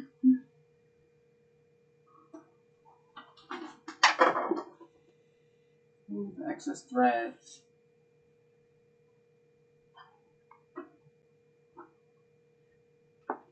Let's see.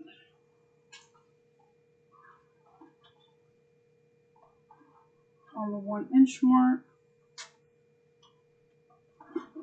pop a few clips in here.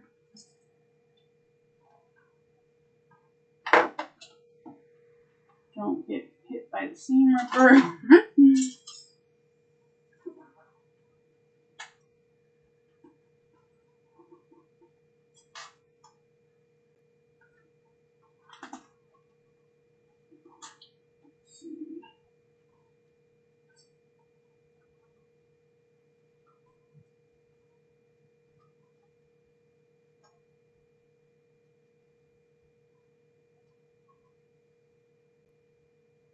Okay, starting off with the veer, and we're going to resew this. Make sure that your top panel is not being squished inside and getting sewn. Push it back down.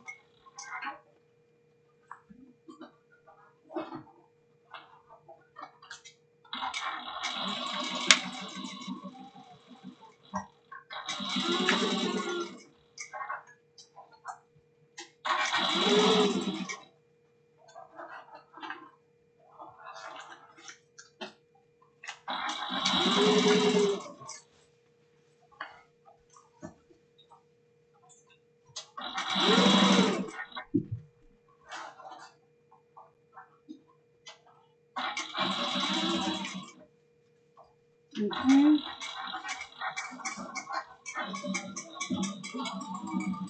Alright. Now we can put the lining in. Alright. My zipper is going this way. I want to make sure the zipper My lining goes the same direction. If it doesn't, nobody's going to notice. It's all like personal preferences. Okay, so with the seam of the lining, we want to match with the center marks of our side panels. That's how you start. Tucking the little tails down so they don't get caught in.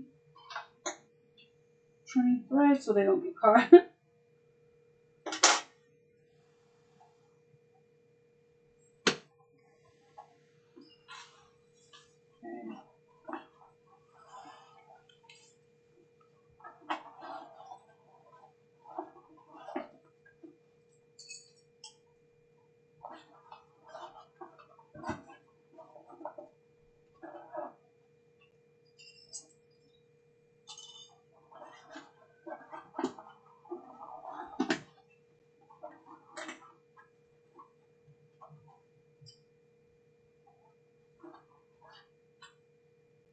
Just clip,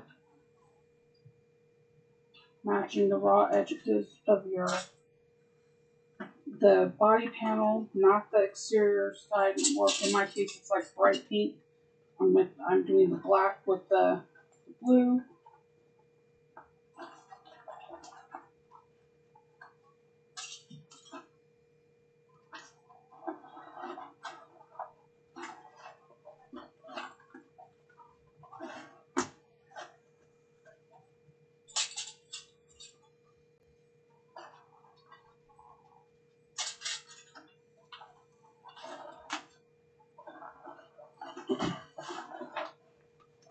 Sometimes I have to open up the bag more so that way any like bunching of the lining or it doesn't feel like it's going to fit. It will just maneuver the hidden pocket piece out of the way and everything will start lining up.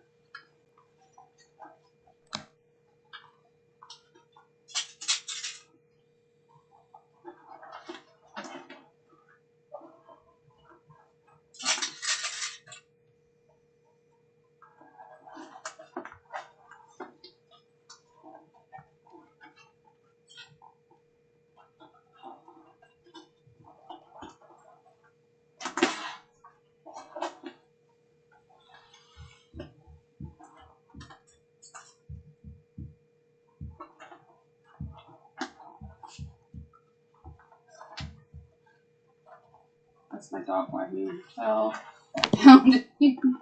She's like the world's heaviest tail. We got her from Puppy Palooza. Puppy Palooza in Maryland is a rescue center. Well, not center. It's like a rescue bazaar. Dogs that they normally would put to sleep, like Rottweilers. We know she's half Rottweiler. We don't know what the other half of her. We all have our assumptions, but you don't know. But she has like extremely long tail, like, and it's heavy, like super heavy. Like that could be her superpower heavy.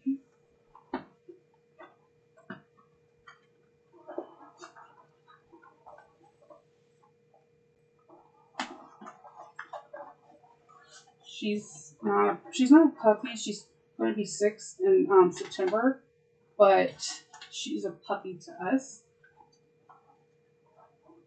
She has puppy mannerisms.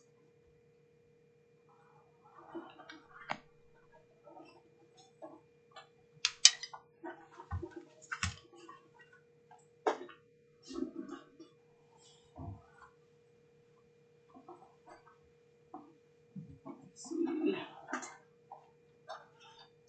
Just spraying off the last of the skis. And just also making sure that none of the hidden pocket main panels get accidentally stuck.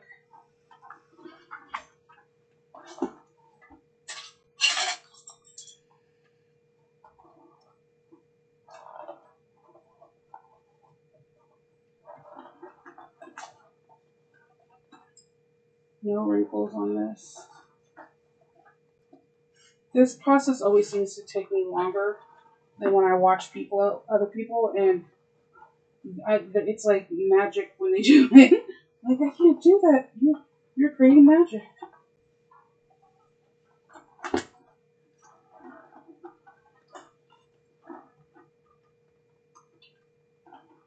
Making sure all the ease is evenly distributed. I'm just like I said, pressing out the bag so that everything, there's no wave, no nothing. And I'll have like a million clips, but we're gonna sew this at 3/8 of an inch. We're gonna back stitch.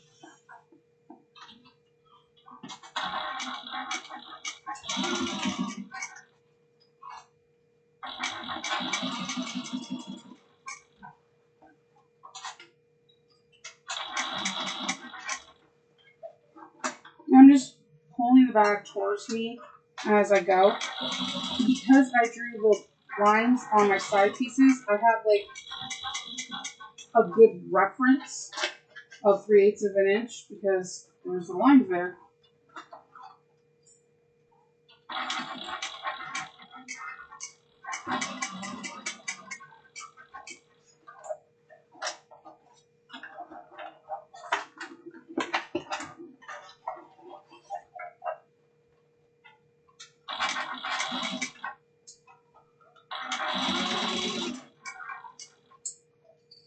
Moving a few clips at a time.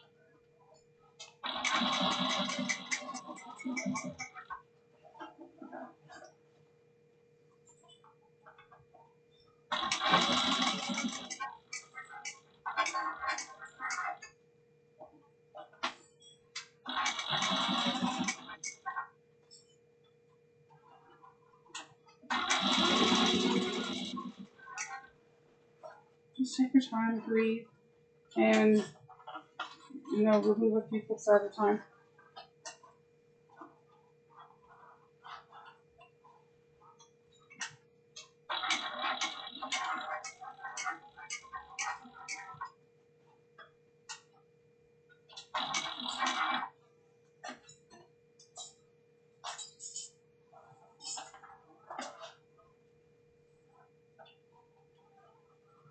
Oops. Cut this thread. That's why you trim your threads in the beginning and at the end.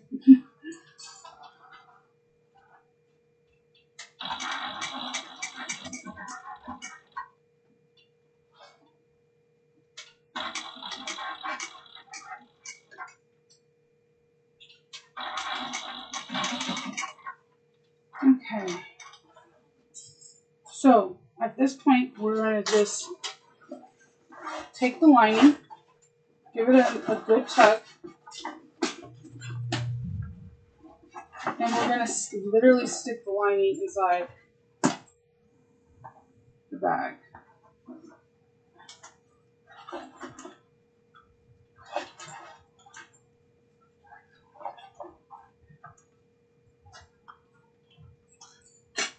And we're going to pull down the lining, roll it down. We're going to top stitch the bag.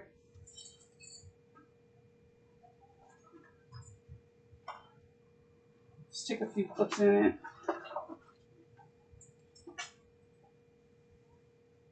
I really like this periwinkle blue canvas, waterproof canvas.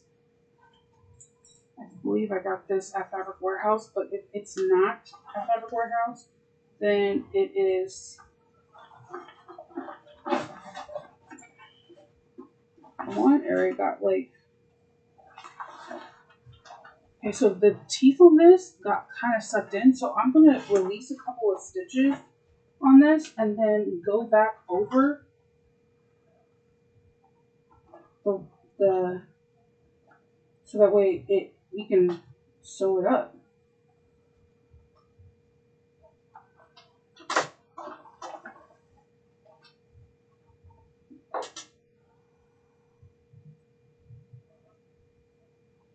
Okay.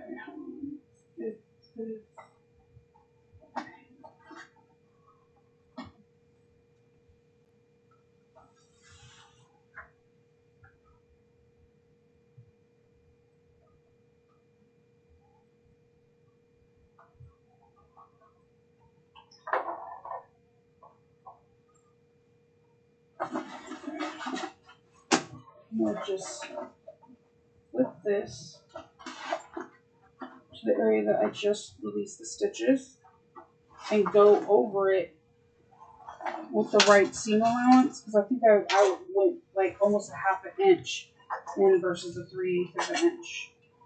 On the back stitch where I release the stitches on both ends. Oh, we had a bobbin thread too.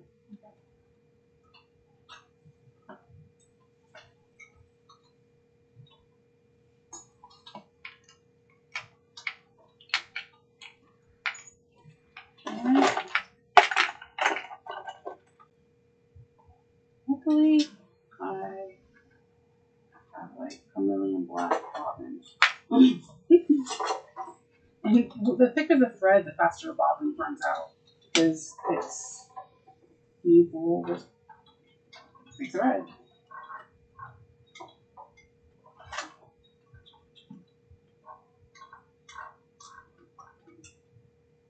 Okay. On this side.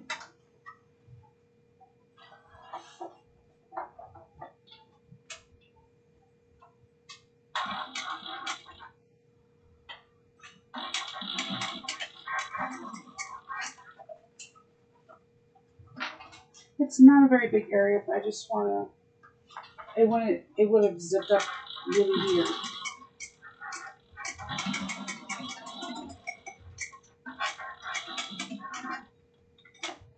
Okay, so with this, we don't, I don't think I said this, we don't trim the seam allowance on the lining. Whatever.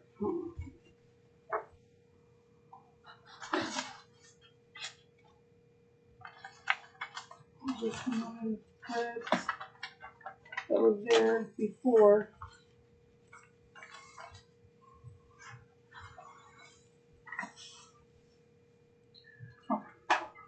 So again, press in, roll and press, clip.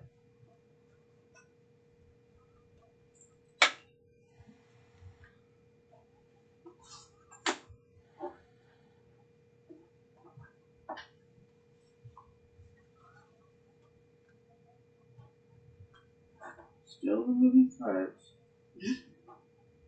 Looking forever removing threads.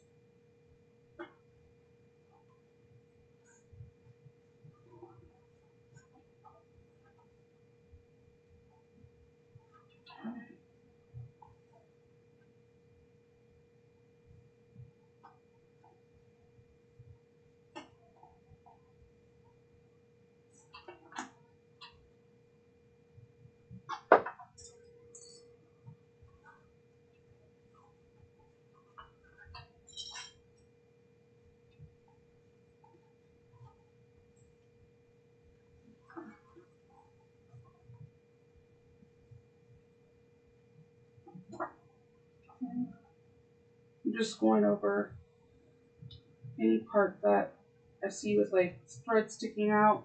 I'm just trying to get it now before I top stitch. I don't want like the threads to be caught in the top stitch. That happens to me sometimes. I'm really bad at trimming threads. Okay, as this thread right here is perfect. I'm going to, we're on page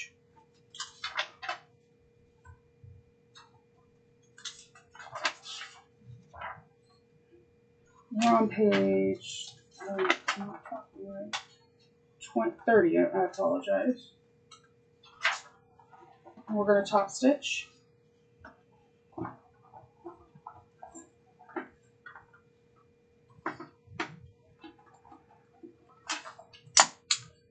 move my things. When you top stitch, you could be at weird angles. You're going 1/8 of an inch all the way around. Make sure no loose threads are in the way.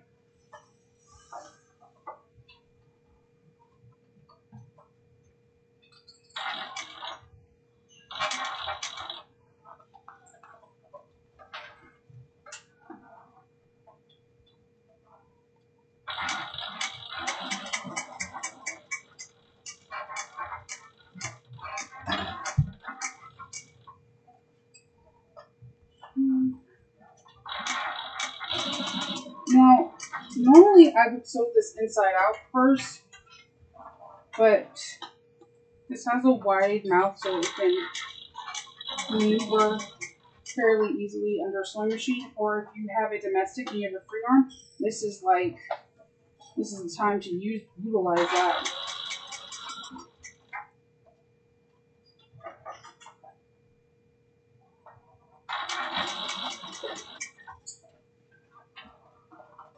Use a stiletto or a purple thing, or whatever you have around you. You just need to get close to the needle without your finger near it.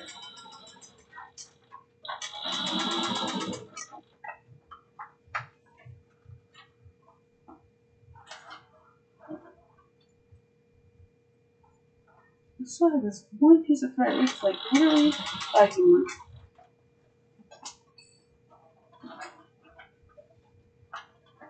Squish your bag. It's going to be fine.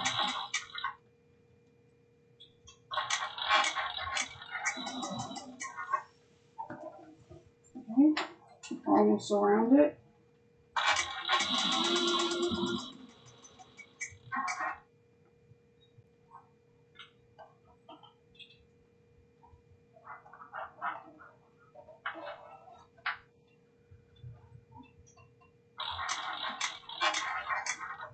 Okay.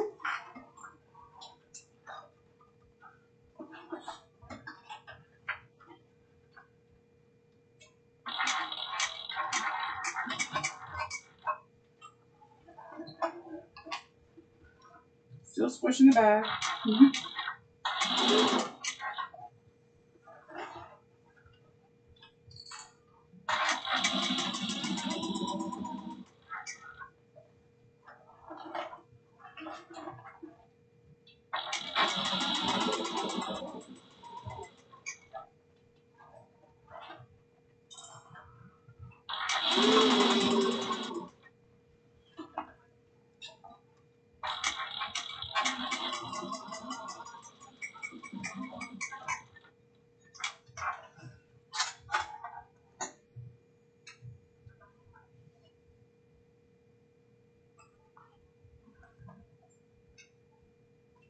And threads.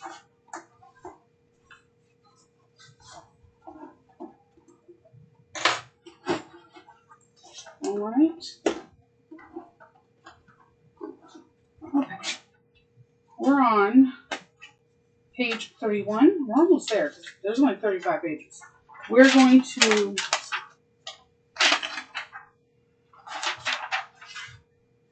okay, so if we're going to do a handmade tag, this is the time to do it.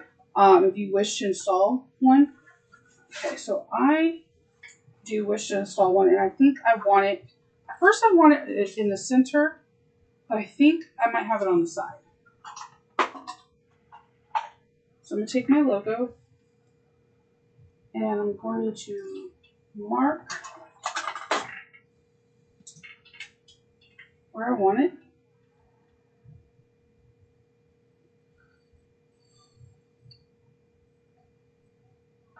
And I'm going to take an X-Acto knife.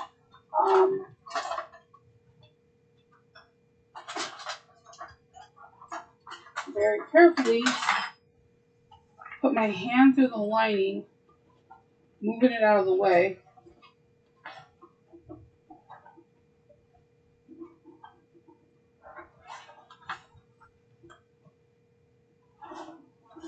And putting in, see my hand's right here, so I'm just going to put to hold very carefully with the X-Acto knife and not get my fingers. That's the key.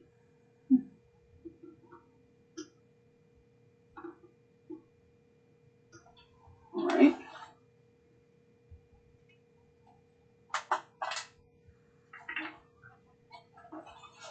I'm going to stick my logo, make sure it's right sides up.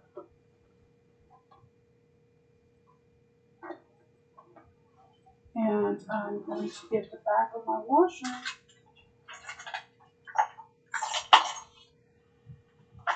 and stick that in there too.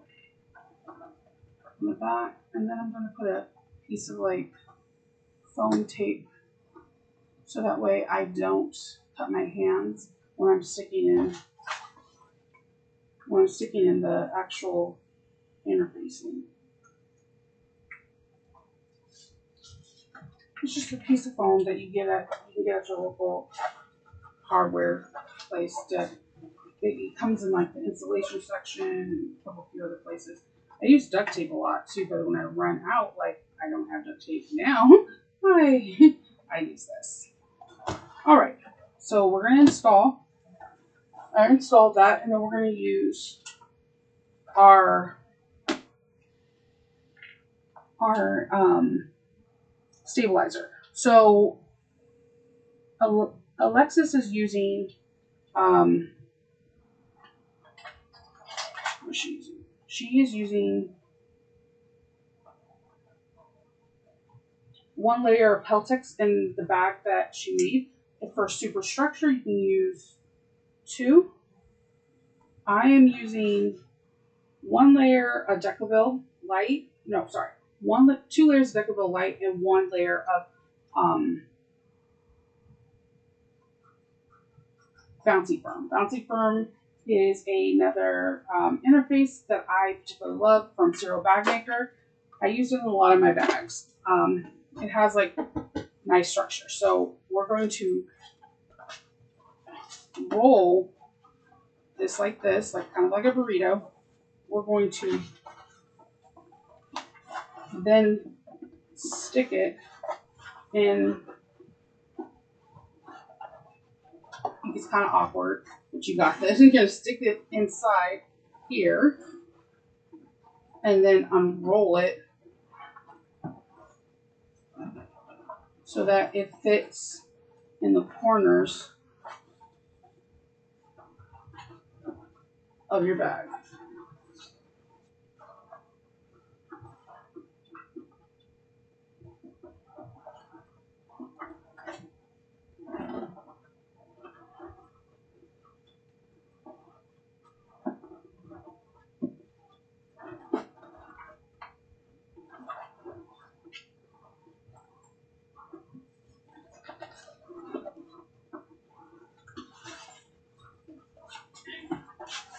Oh yeah, this is gonna come out nice. So I'm going to just push that interfacing into this as much as I can, and I'm just gonna put a couple of clips there. Because when we do the top stitching, you want your interfacing to be nice and taut against the seam.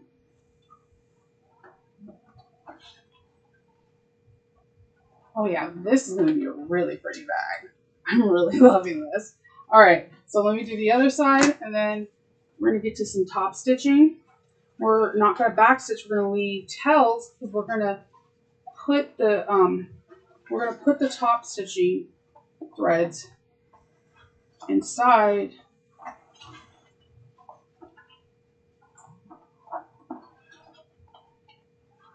of I can't do it right now. Inside of the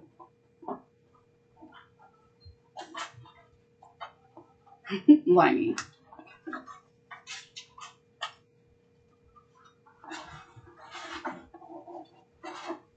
Super awkward putting this in, but it's worth it, I promise.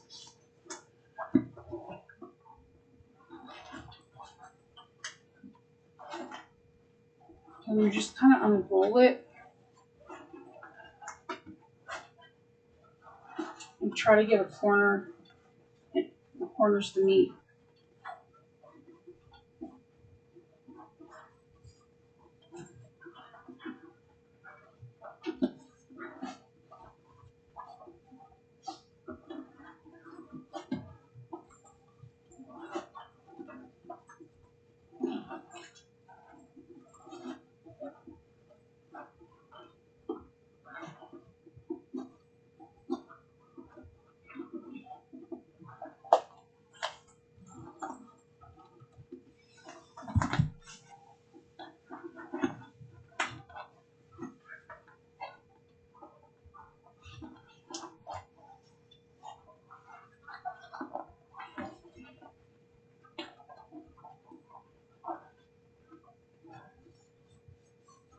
Yeah, it is a lot of fussing, but I promise you, once you get all the corners in and it's all flat,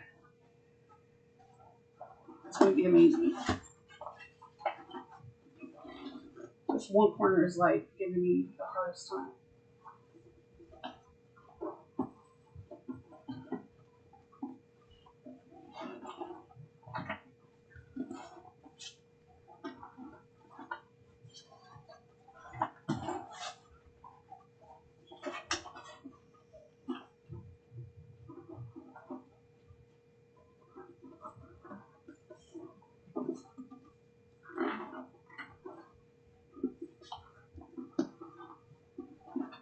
Just trying to get into the corners.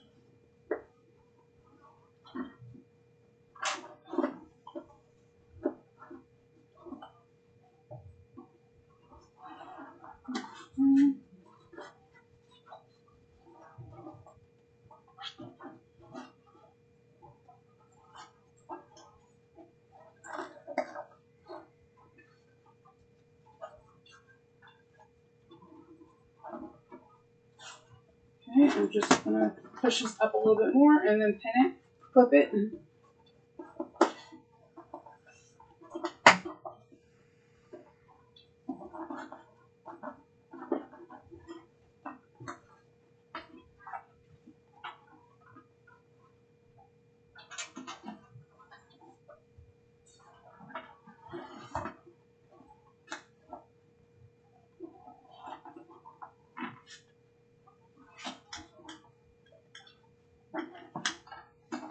okay. So you see me jostling this around, and it could, like I said, it's worth it in the end. The end results shows all the hard work you put in.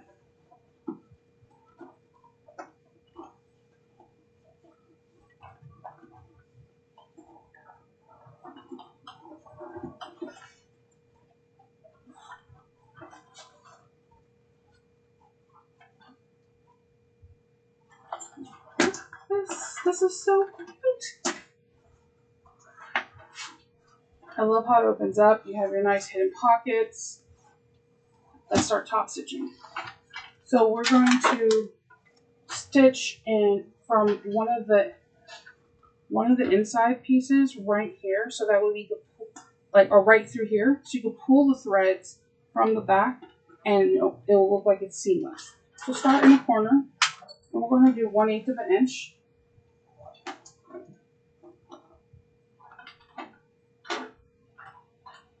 You can go a little bigger stitch length if you want, or you can try even a smaller one. I mean, it all depends on what you like, what you're going for. So remember, no back stitching.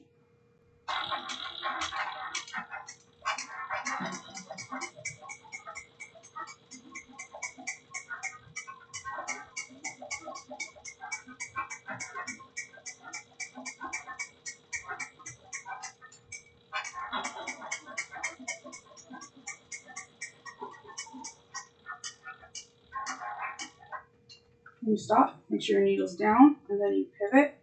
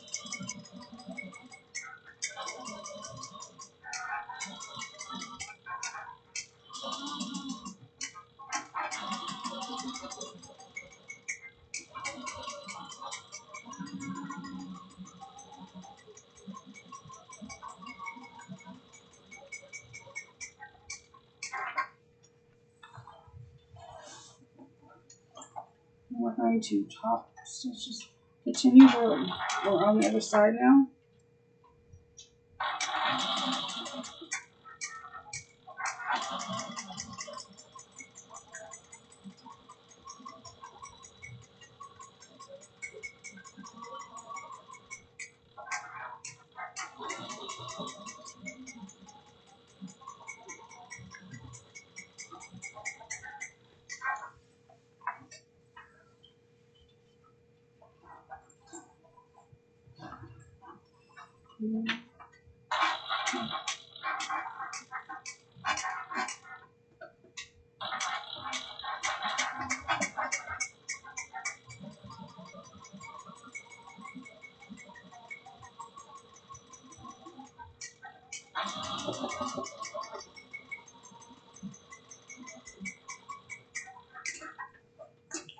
I like how wide this purse is. It has like a big mouth opening, so I don't know. It's really cool. You would think you would even need a brain for it to do this, but somehow you don't. All right, so long tails. We're going to pull the threads forward. We're gonna take the threads that are on the outside and bring them to the inside. So you grab one, and I have just like an old quilt pin that I use that I just keep on my magnet, and then now all your threads are to the back. I just keep one of them near me at all times. So what I do is I always unsuccessfully, but I always try to thread two of the threads together, and then I wind up just doing one at a time. Like, look at this, lucky ducky, know about it. All right, so I'm gonna push this thread into the lining and use my finger, not stab my finger, to I stabbed myself, bring these through, and then I'm going to do the same thing for these two, and then I will tie it off.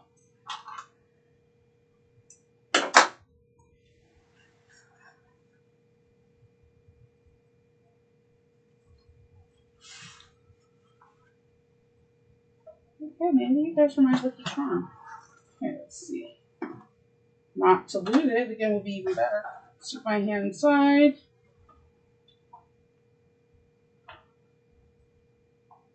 Pull the needle through. The needle up, and then you just go inside, and you're going to tie off these threads.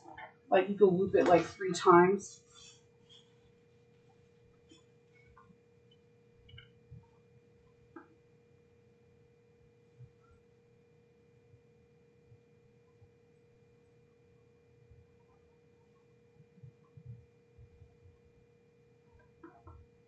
And one more good measure. And just leave the threads as is.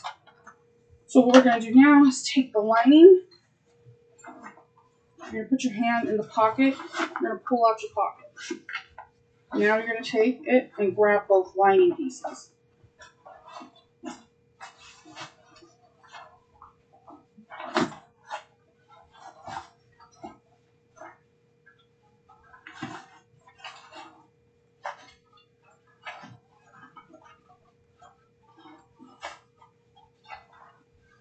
Okay. So what we're going to do is we want to make sure we clip both ends so we know we have them. And you're going to box the corners. You're going to use the same stitch length of 3/8 of an inch.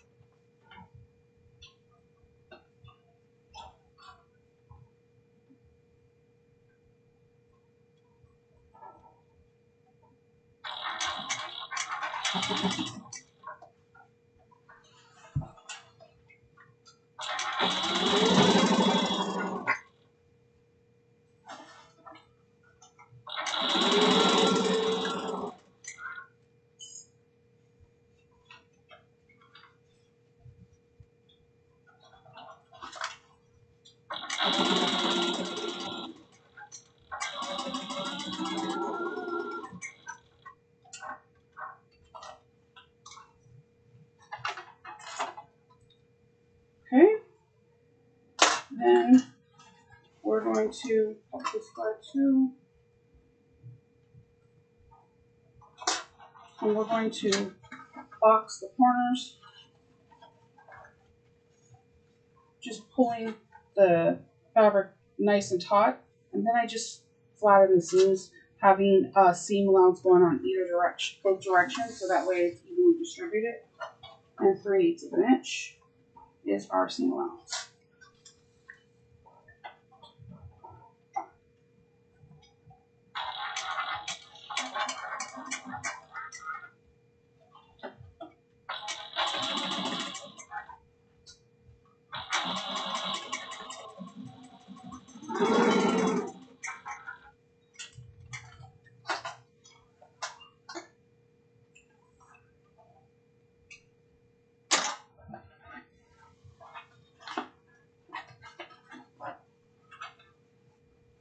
I'm going to do it on the other side. Box the seams.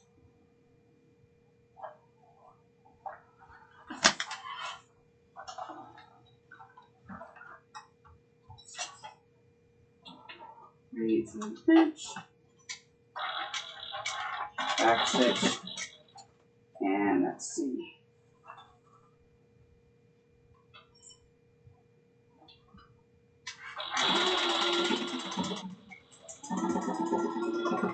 Okay. Trim all the threads. And then what we're going to do is we're going to shove the lining back in. And we're going to close off the zipper.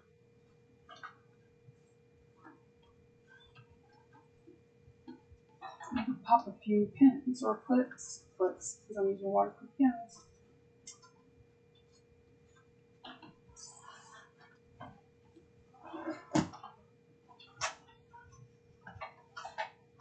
And you could put a label in there, or you could, I mean, no one really looks in there, but if you want it, you could definitely put a label inside. I think it's cute, so that's, you know, another place to have your logo.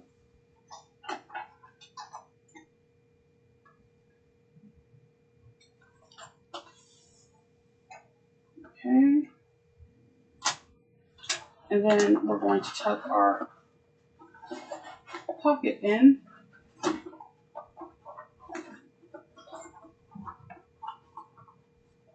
I'm just pushing the little points into the corner. And we have our lining. So we have our zipper pocket, and we have our slip pocket, our back, and our front. Okay, we're almost done. This is the easiest and funnest steps. Okay, it is easy. It can be difficult. So you're gonna get your handle pieces, and you're going to fold them in fours like you normally do. I'm going to use this one as an example. You take this is a 4-inch strap, so you would take this and you would fold it in on itself, leaving a 1/8 gap. Then you would take the clips and you would stitch along 1/8 of an inch across both sides. From there, there's measurements on this. From each handle of the raw end, a hole needs to be punched and measured at 1.5 inches and 2.5 inches. Okay, so I'm one of those people, when I get measurements, I get stuck. So what I did is I took her pattern piece and created a template. So on the raw edge, I put this, and I knew this hole is at 1.5 and this one was at 2.5. So all of my straps have this same thing. So you could do the same thing I did. It's a 1-inch strip, and I just punched the holes in it. So that way I can say, hey, this is 1.5, this is 2.5. And it was just easier for me to lay it down and do it that way. So now we're on page 34, and we need measurements on this. So it needs to go in 3 inches, and you need to scale the edge down for 3 inches from the edge, 2.5 inch mark, and a 1.5 inch mark. And she shows you the positions on them. Again, with me, and I have just like a regular piece of paper, and I created a template with the arrows on it that have the measurements going 3 inches in and 1.5 and 2.5. So that way I can mark them without having to like repeatedly measure.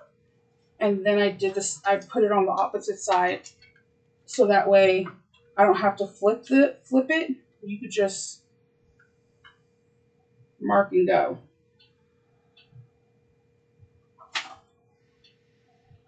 And then, so what I'm going to do, because I noticed that when I flip it, these have a tendency of like kind of bleeding. So I'm going to try this first before I try pounding a hole, because this goes, the second one goes through your lining. So it's a lot of layers it's going through. So what I try to do is I tried this. I got this from a leather shop, and I know they have it on Amazon. Sometimes this works.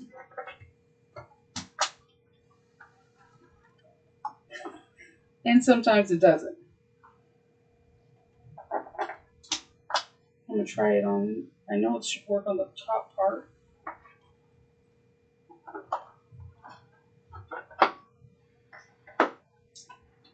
Yeah, one of those days. It's okay. Everything is going to be fine. So I have that top one punched through.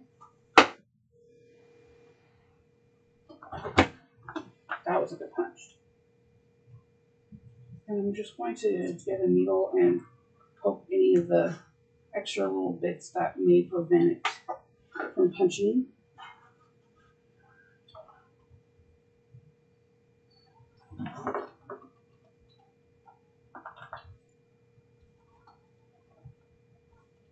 That was a clean hole, so I'm going to go back and do it on this side just to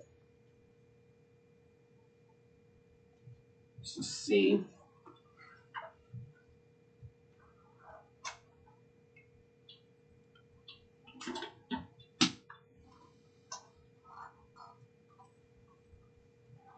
Okay, I got a clean hole there too. So I'm going to flip it on this side, and before I punch the hole, I got holes, I got to mark them. I have my arrows telling me which way to go. So you're going in 3 inches. You're going to be marking, you're going into the edge 3 inches, so you're going to be marking 1.5 inches down and 2.5 inches down. And I'm bringing my little paper template over and doing the same. And before I lose either paper template, I'm going to clip them to the back of my pattern. So that way when I remake this bag, I can be like, oh yeah, I made a little template so I could punch holes a little bit easier. Because plan B was me pounding. I don't have a problem with that, but I don't know what time it is, and I have a funny feeling it wouldn't be appreciated for my neighbors. Like, what are you doing, Noah? Let's see. Don't give up on me now. Okay, you got one really clean hole out of that.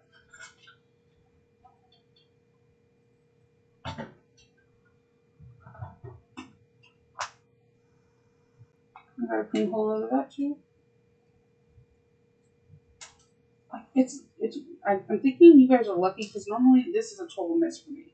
And I would have to go use my little drill bits and pound, and I don't have a problem with that.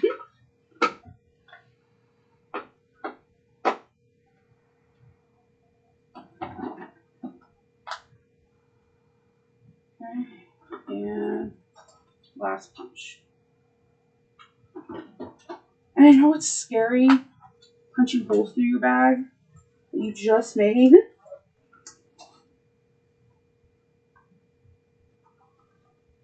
But it's worth it, I promise.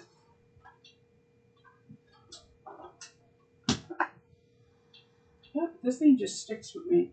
And then it pops up randomly.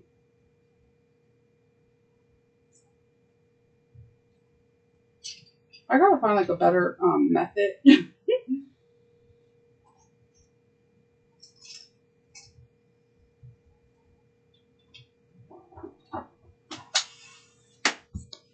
Clean hole. Just one more hole. Just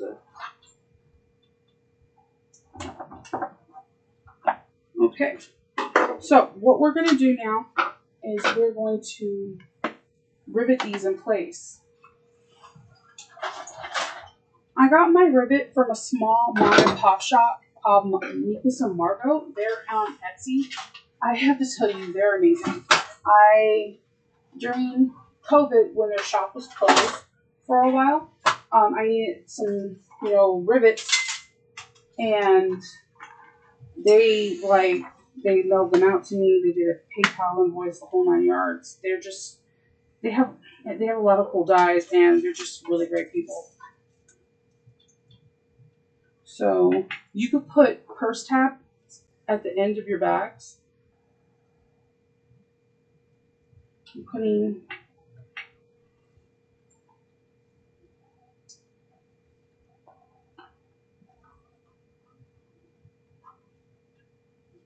this one.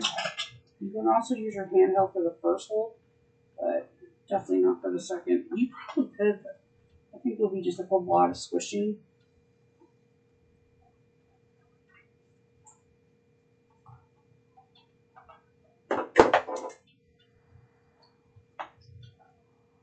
This little squinting.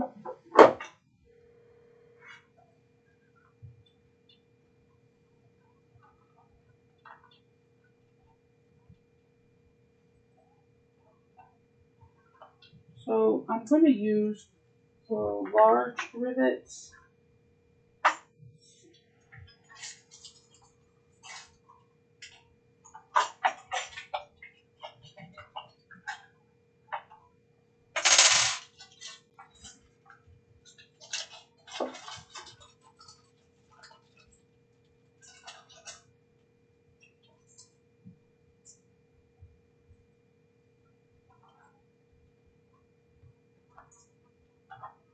I'm going to thread the rivet through the front and have it come out and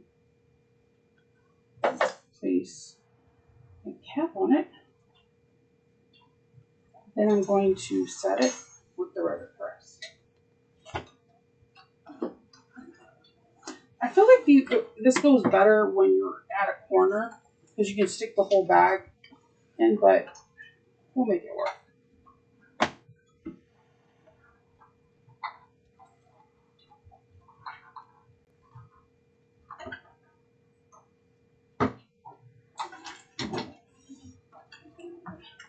I'm going to slide a D-ring on this side. Should I did that before I put the first feet on?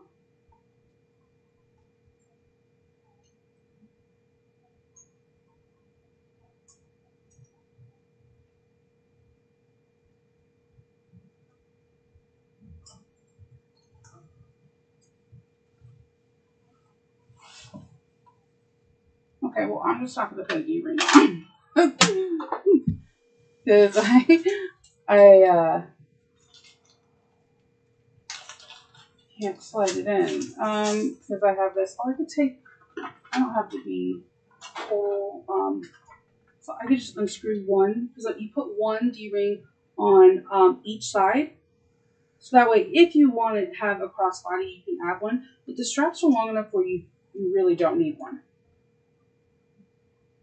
But it's always nice to have options. There's also, I'll give you some other places where I think you could put a D-ring on and have options. You slide this in and then put this cap back on.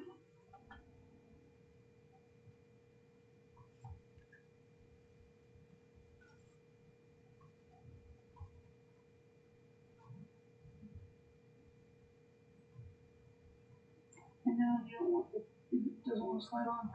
That's how it works. And these baby screws, they kill me. Like, they go missing so fast.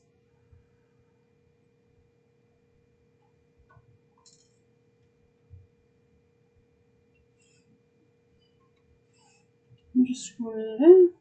And if you want to, when you're done screwing in after you put your D-rings on, you can put like a drop of free check or turn lock in it, and it'll just keep the screws on. The screws are not going to go anywhere without it, but if you just want that extra security, that's what you're going to have to do.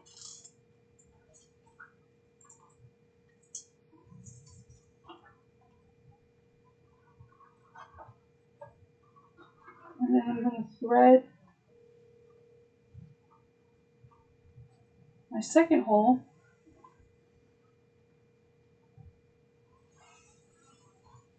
It's awkward. It's an awkward thing to do, but it works out in the end. And I'm going to put a rivet cap on here.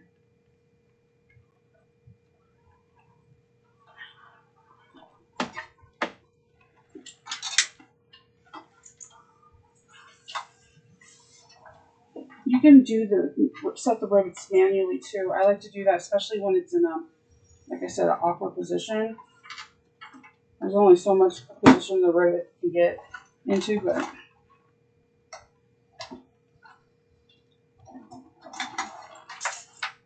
as I'm spreading, so I'm gonna do the same thing on this part of the strap.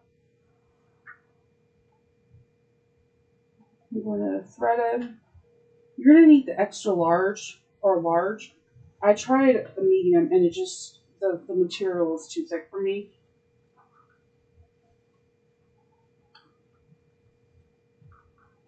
You can get all your rivets from Emmeline Bags. Zero Bag Maker has them.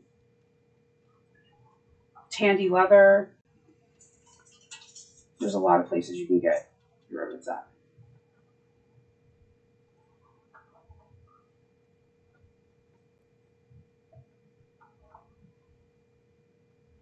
I know even Amazon has extra large rivets, like the ones that are like, I guess not Amazon brand, but distributed from Amazon.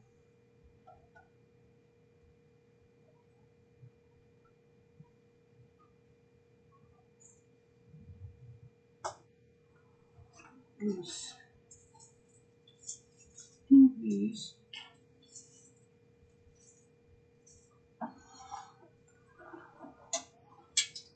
Let's set these two rivets.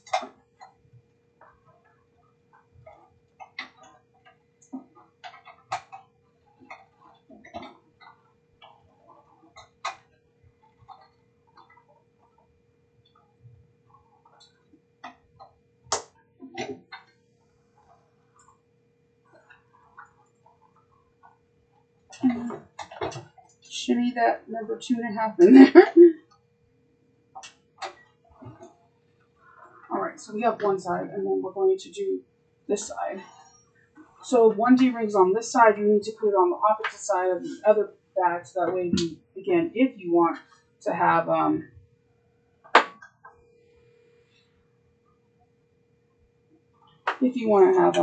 crossbody, then you have that option. Hands-free. And show, like total hands-free access.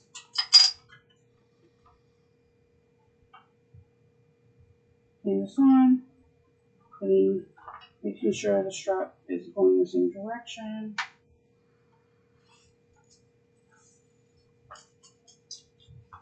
Slide it up. Slide it in.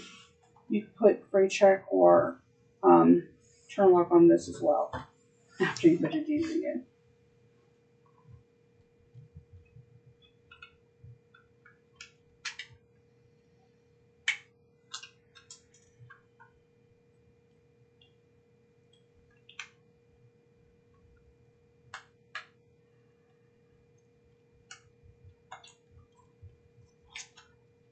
Okay, so I'm going to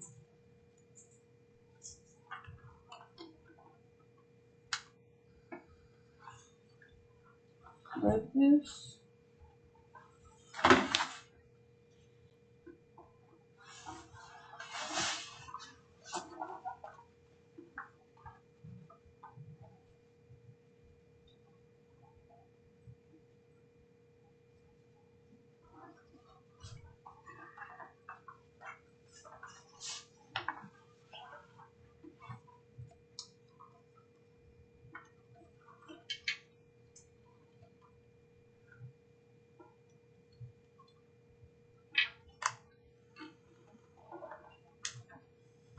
do the same thing. I might have to get 2 other large.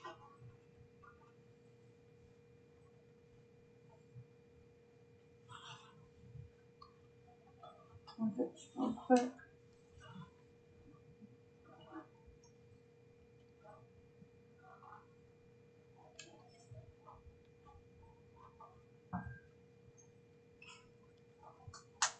Set these 2, and then we're at the home stretch. We're gonna install the zipper pull and install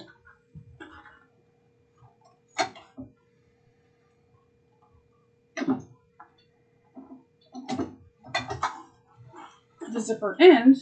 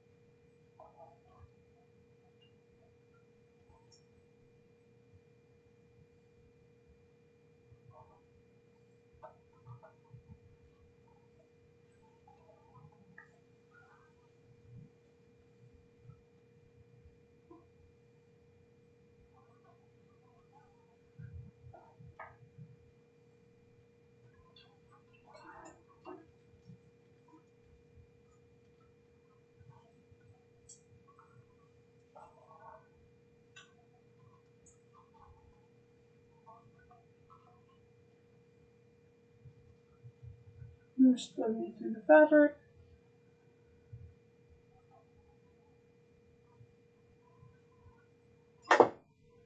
Just making this hole a little more defined. Super small.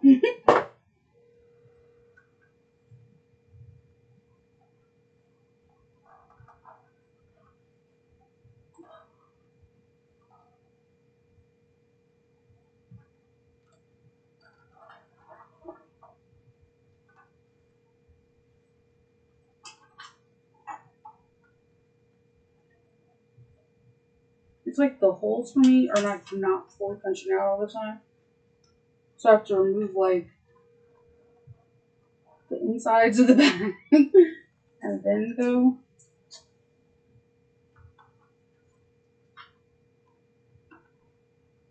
Alright. So let's put this in and we're almost done. No more rivets. No more zipper installations.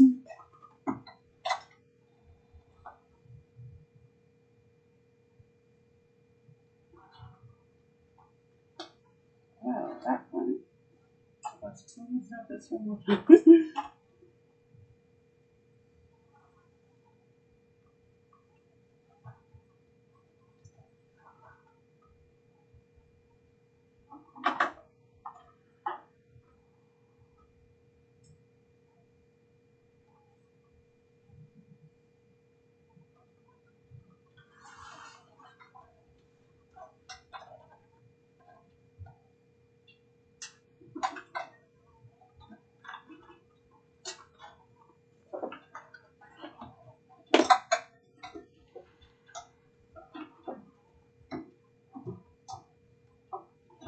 Okay. Let me move this to the side and then grab a pattern. But I'm excited.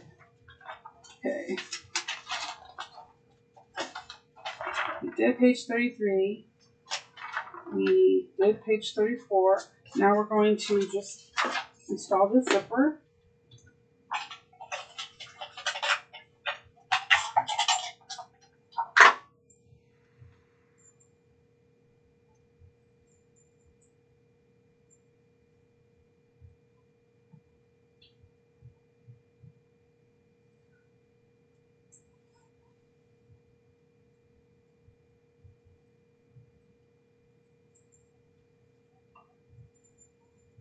I'm really usually good at this part. Me and zippers.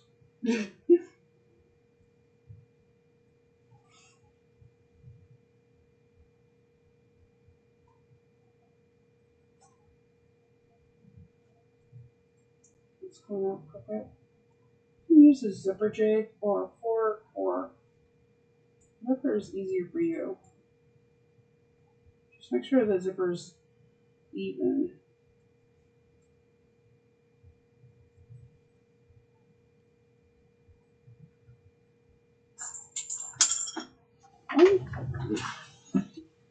Let's see if I can find my zipper that just flew. Okay, it's right over here.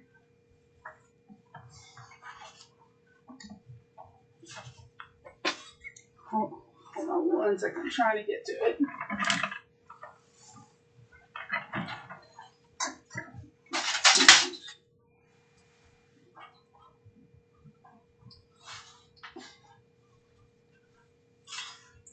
Okay.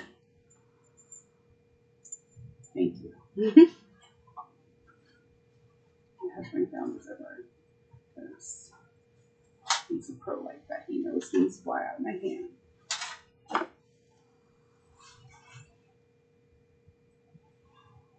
think it should fly on my zipper again. I normally do not struggle. I can just slide these things in. It's because I was happy about threading my needle. I think that's it. Let me just take the bag and I'm gonna stick it on my lap way.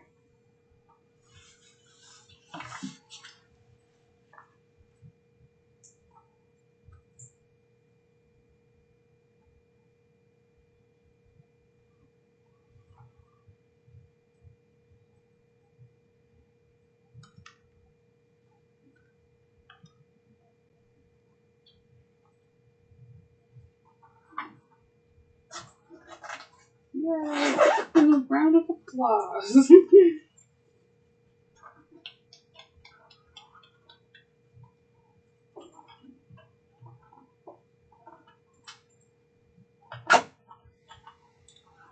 Alright. So, what I normally do is I'll just trim the threads.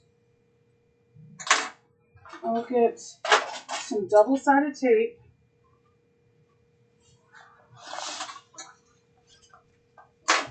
I'll put it in the middle and I'll fold one end on itself and then grab some more tape and put it in the middle again and fold this end on itself. And then when I get my zipper,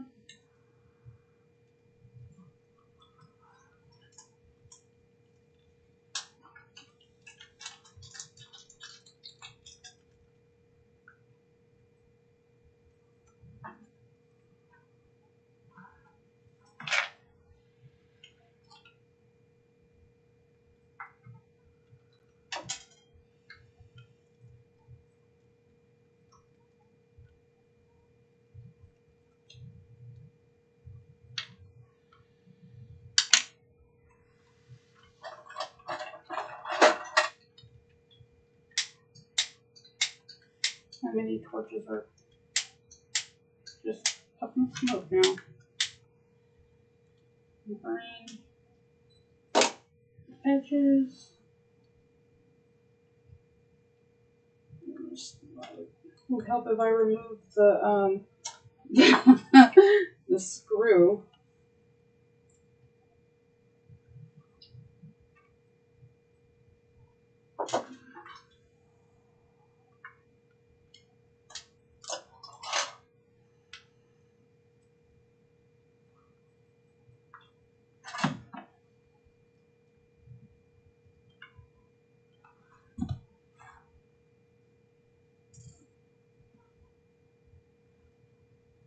And then just kind of thread it in there. You can put glue inside if you wish.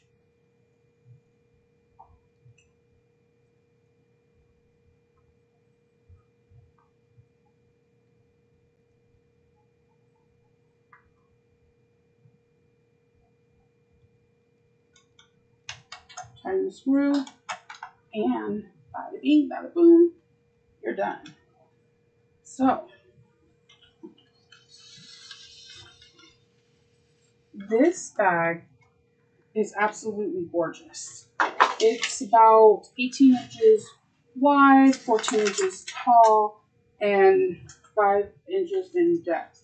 This has a nice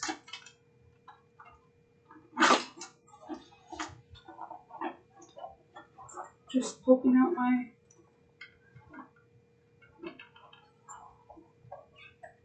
seams. Just roll the seams so you can. It has a nice and wide opening. Magic.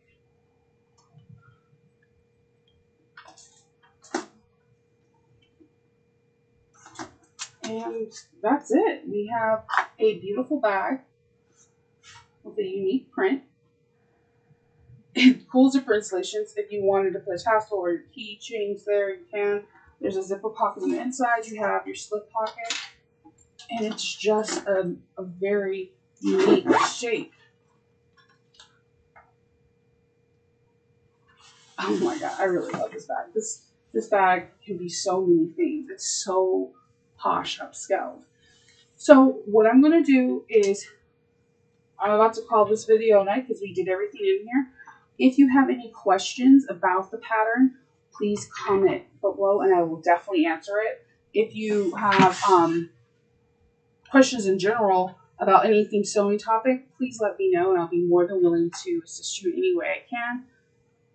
Comment, like, thumbs up, and share. I would greatly appreciate it. And this is the Monica carry-all bag, and I highly suggest you to buy this pattern and make it. You can do it because I could do it. I hope you have a really good night, and I'll talk to you all later. Bye.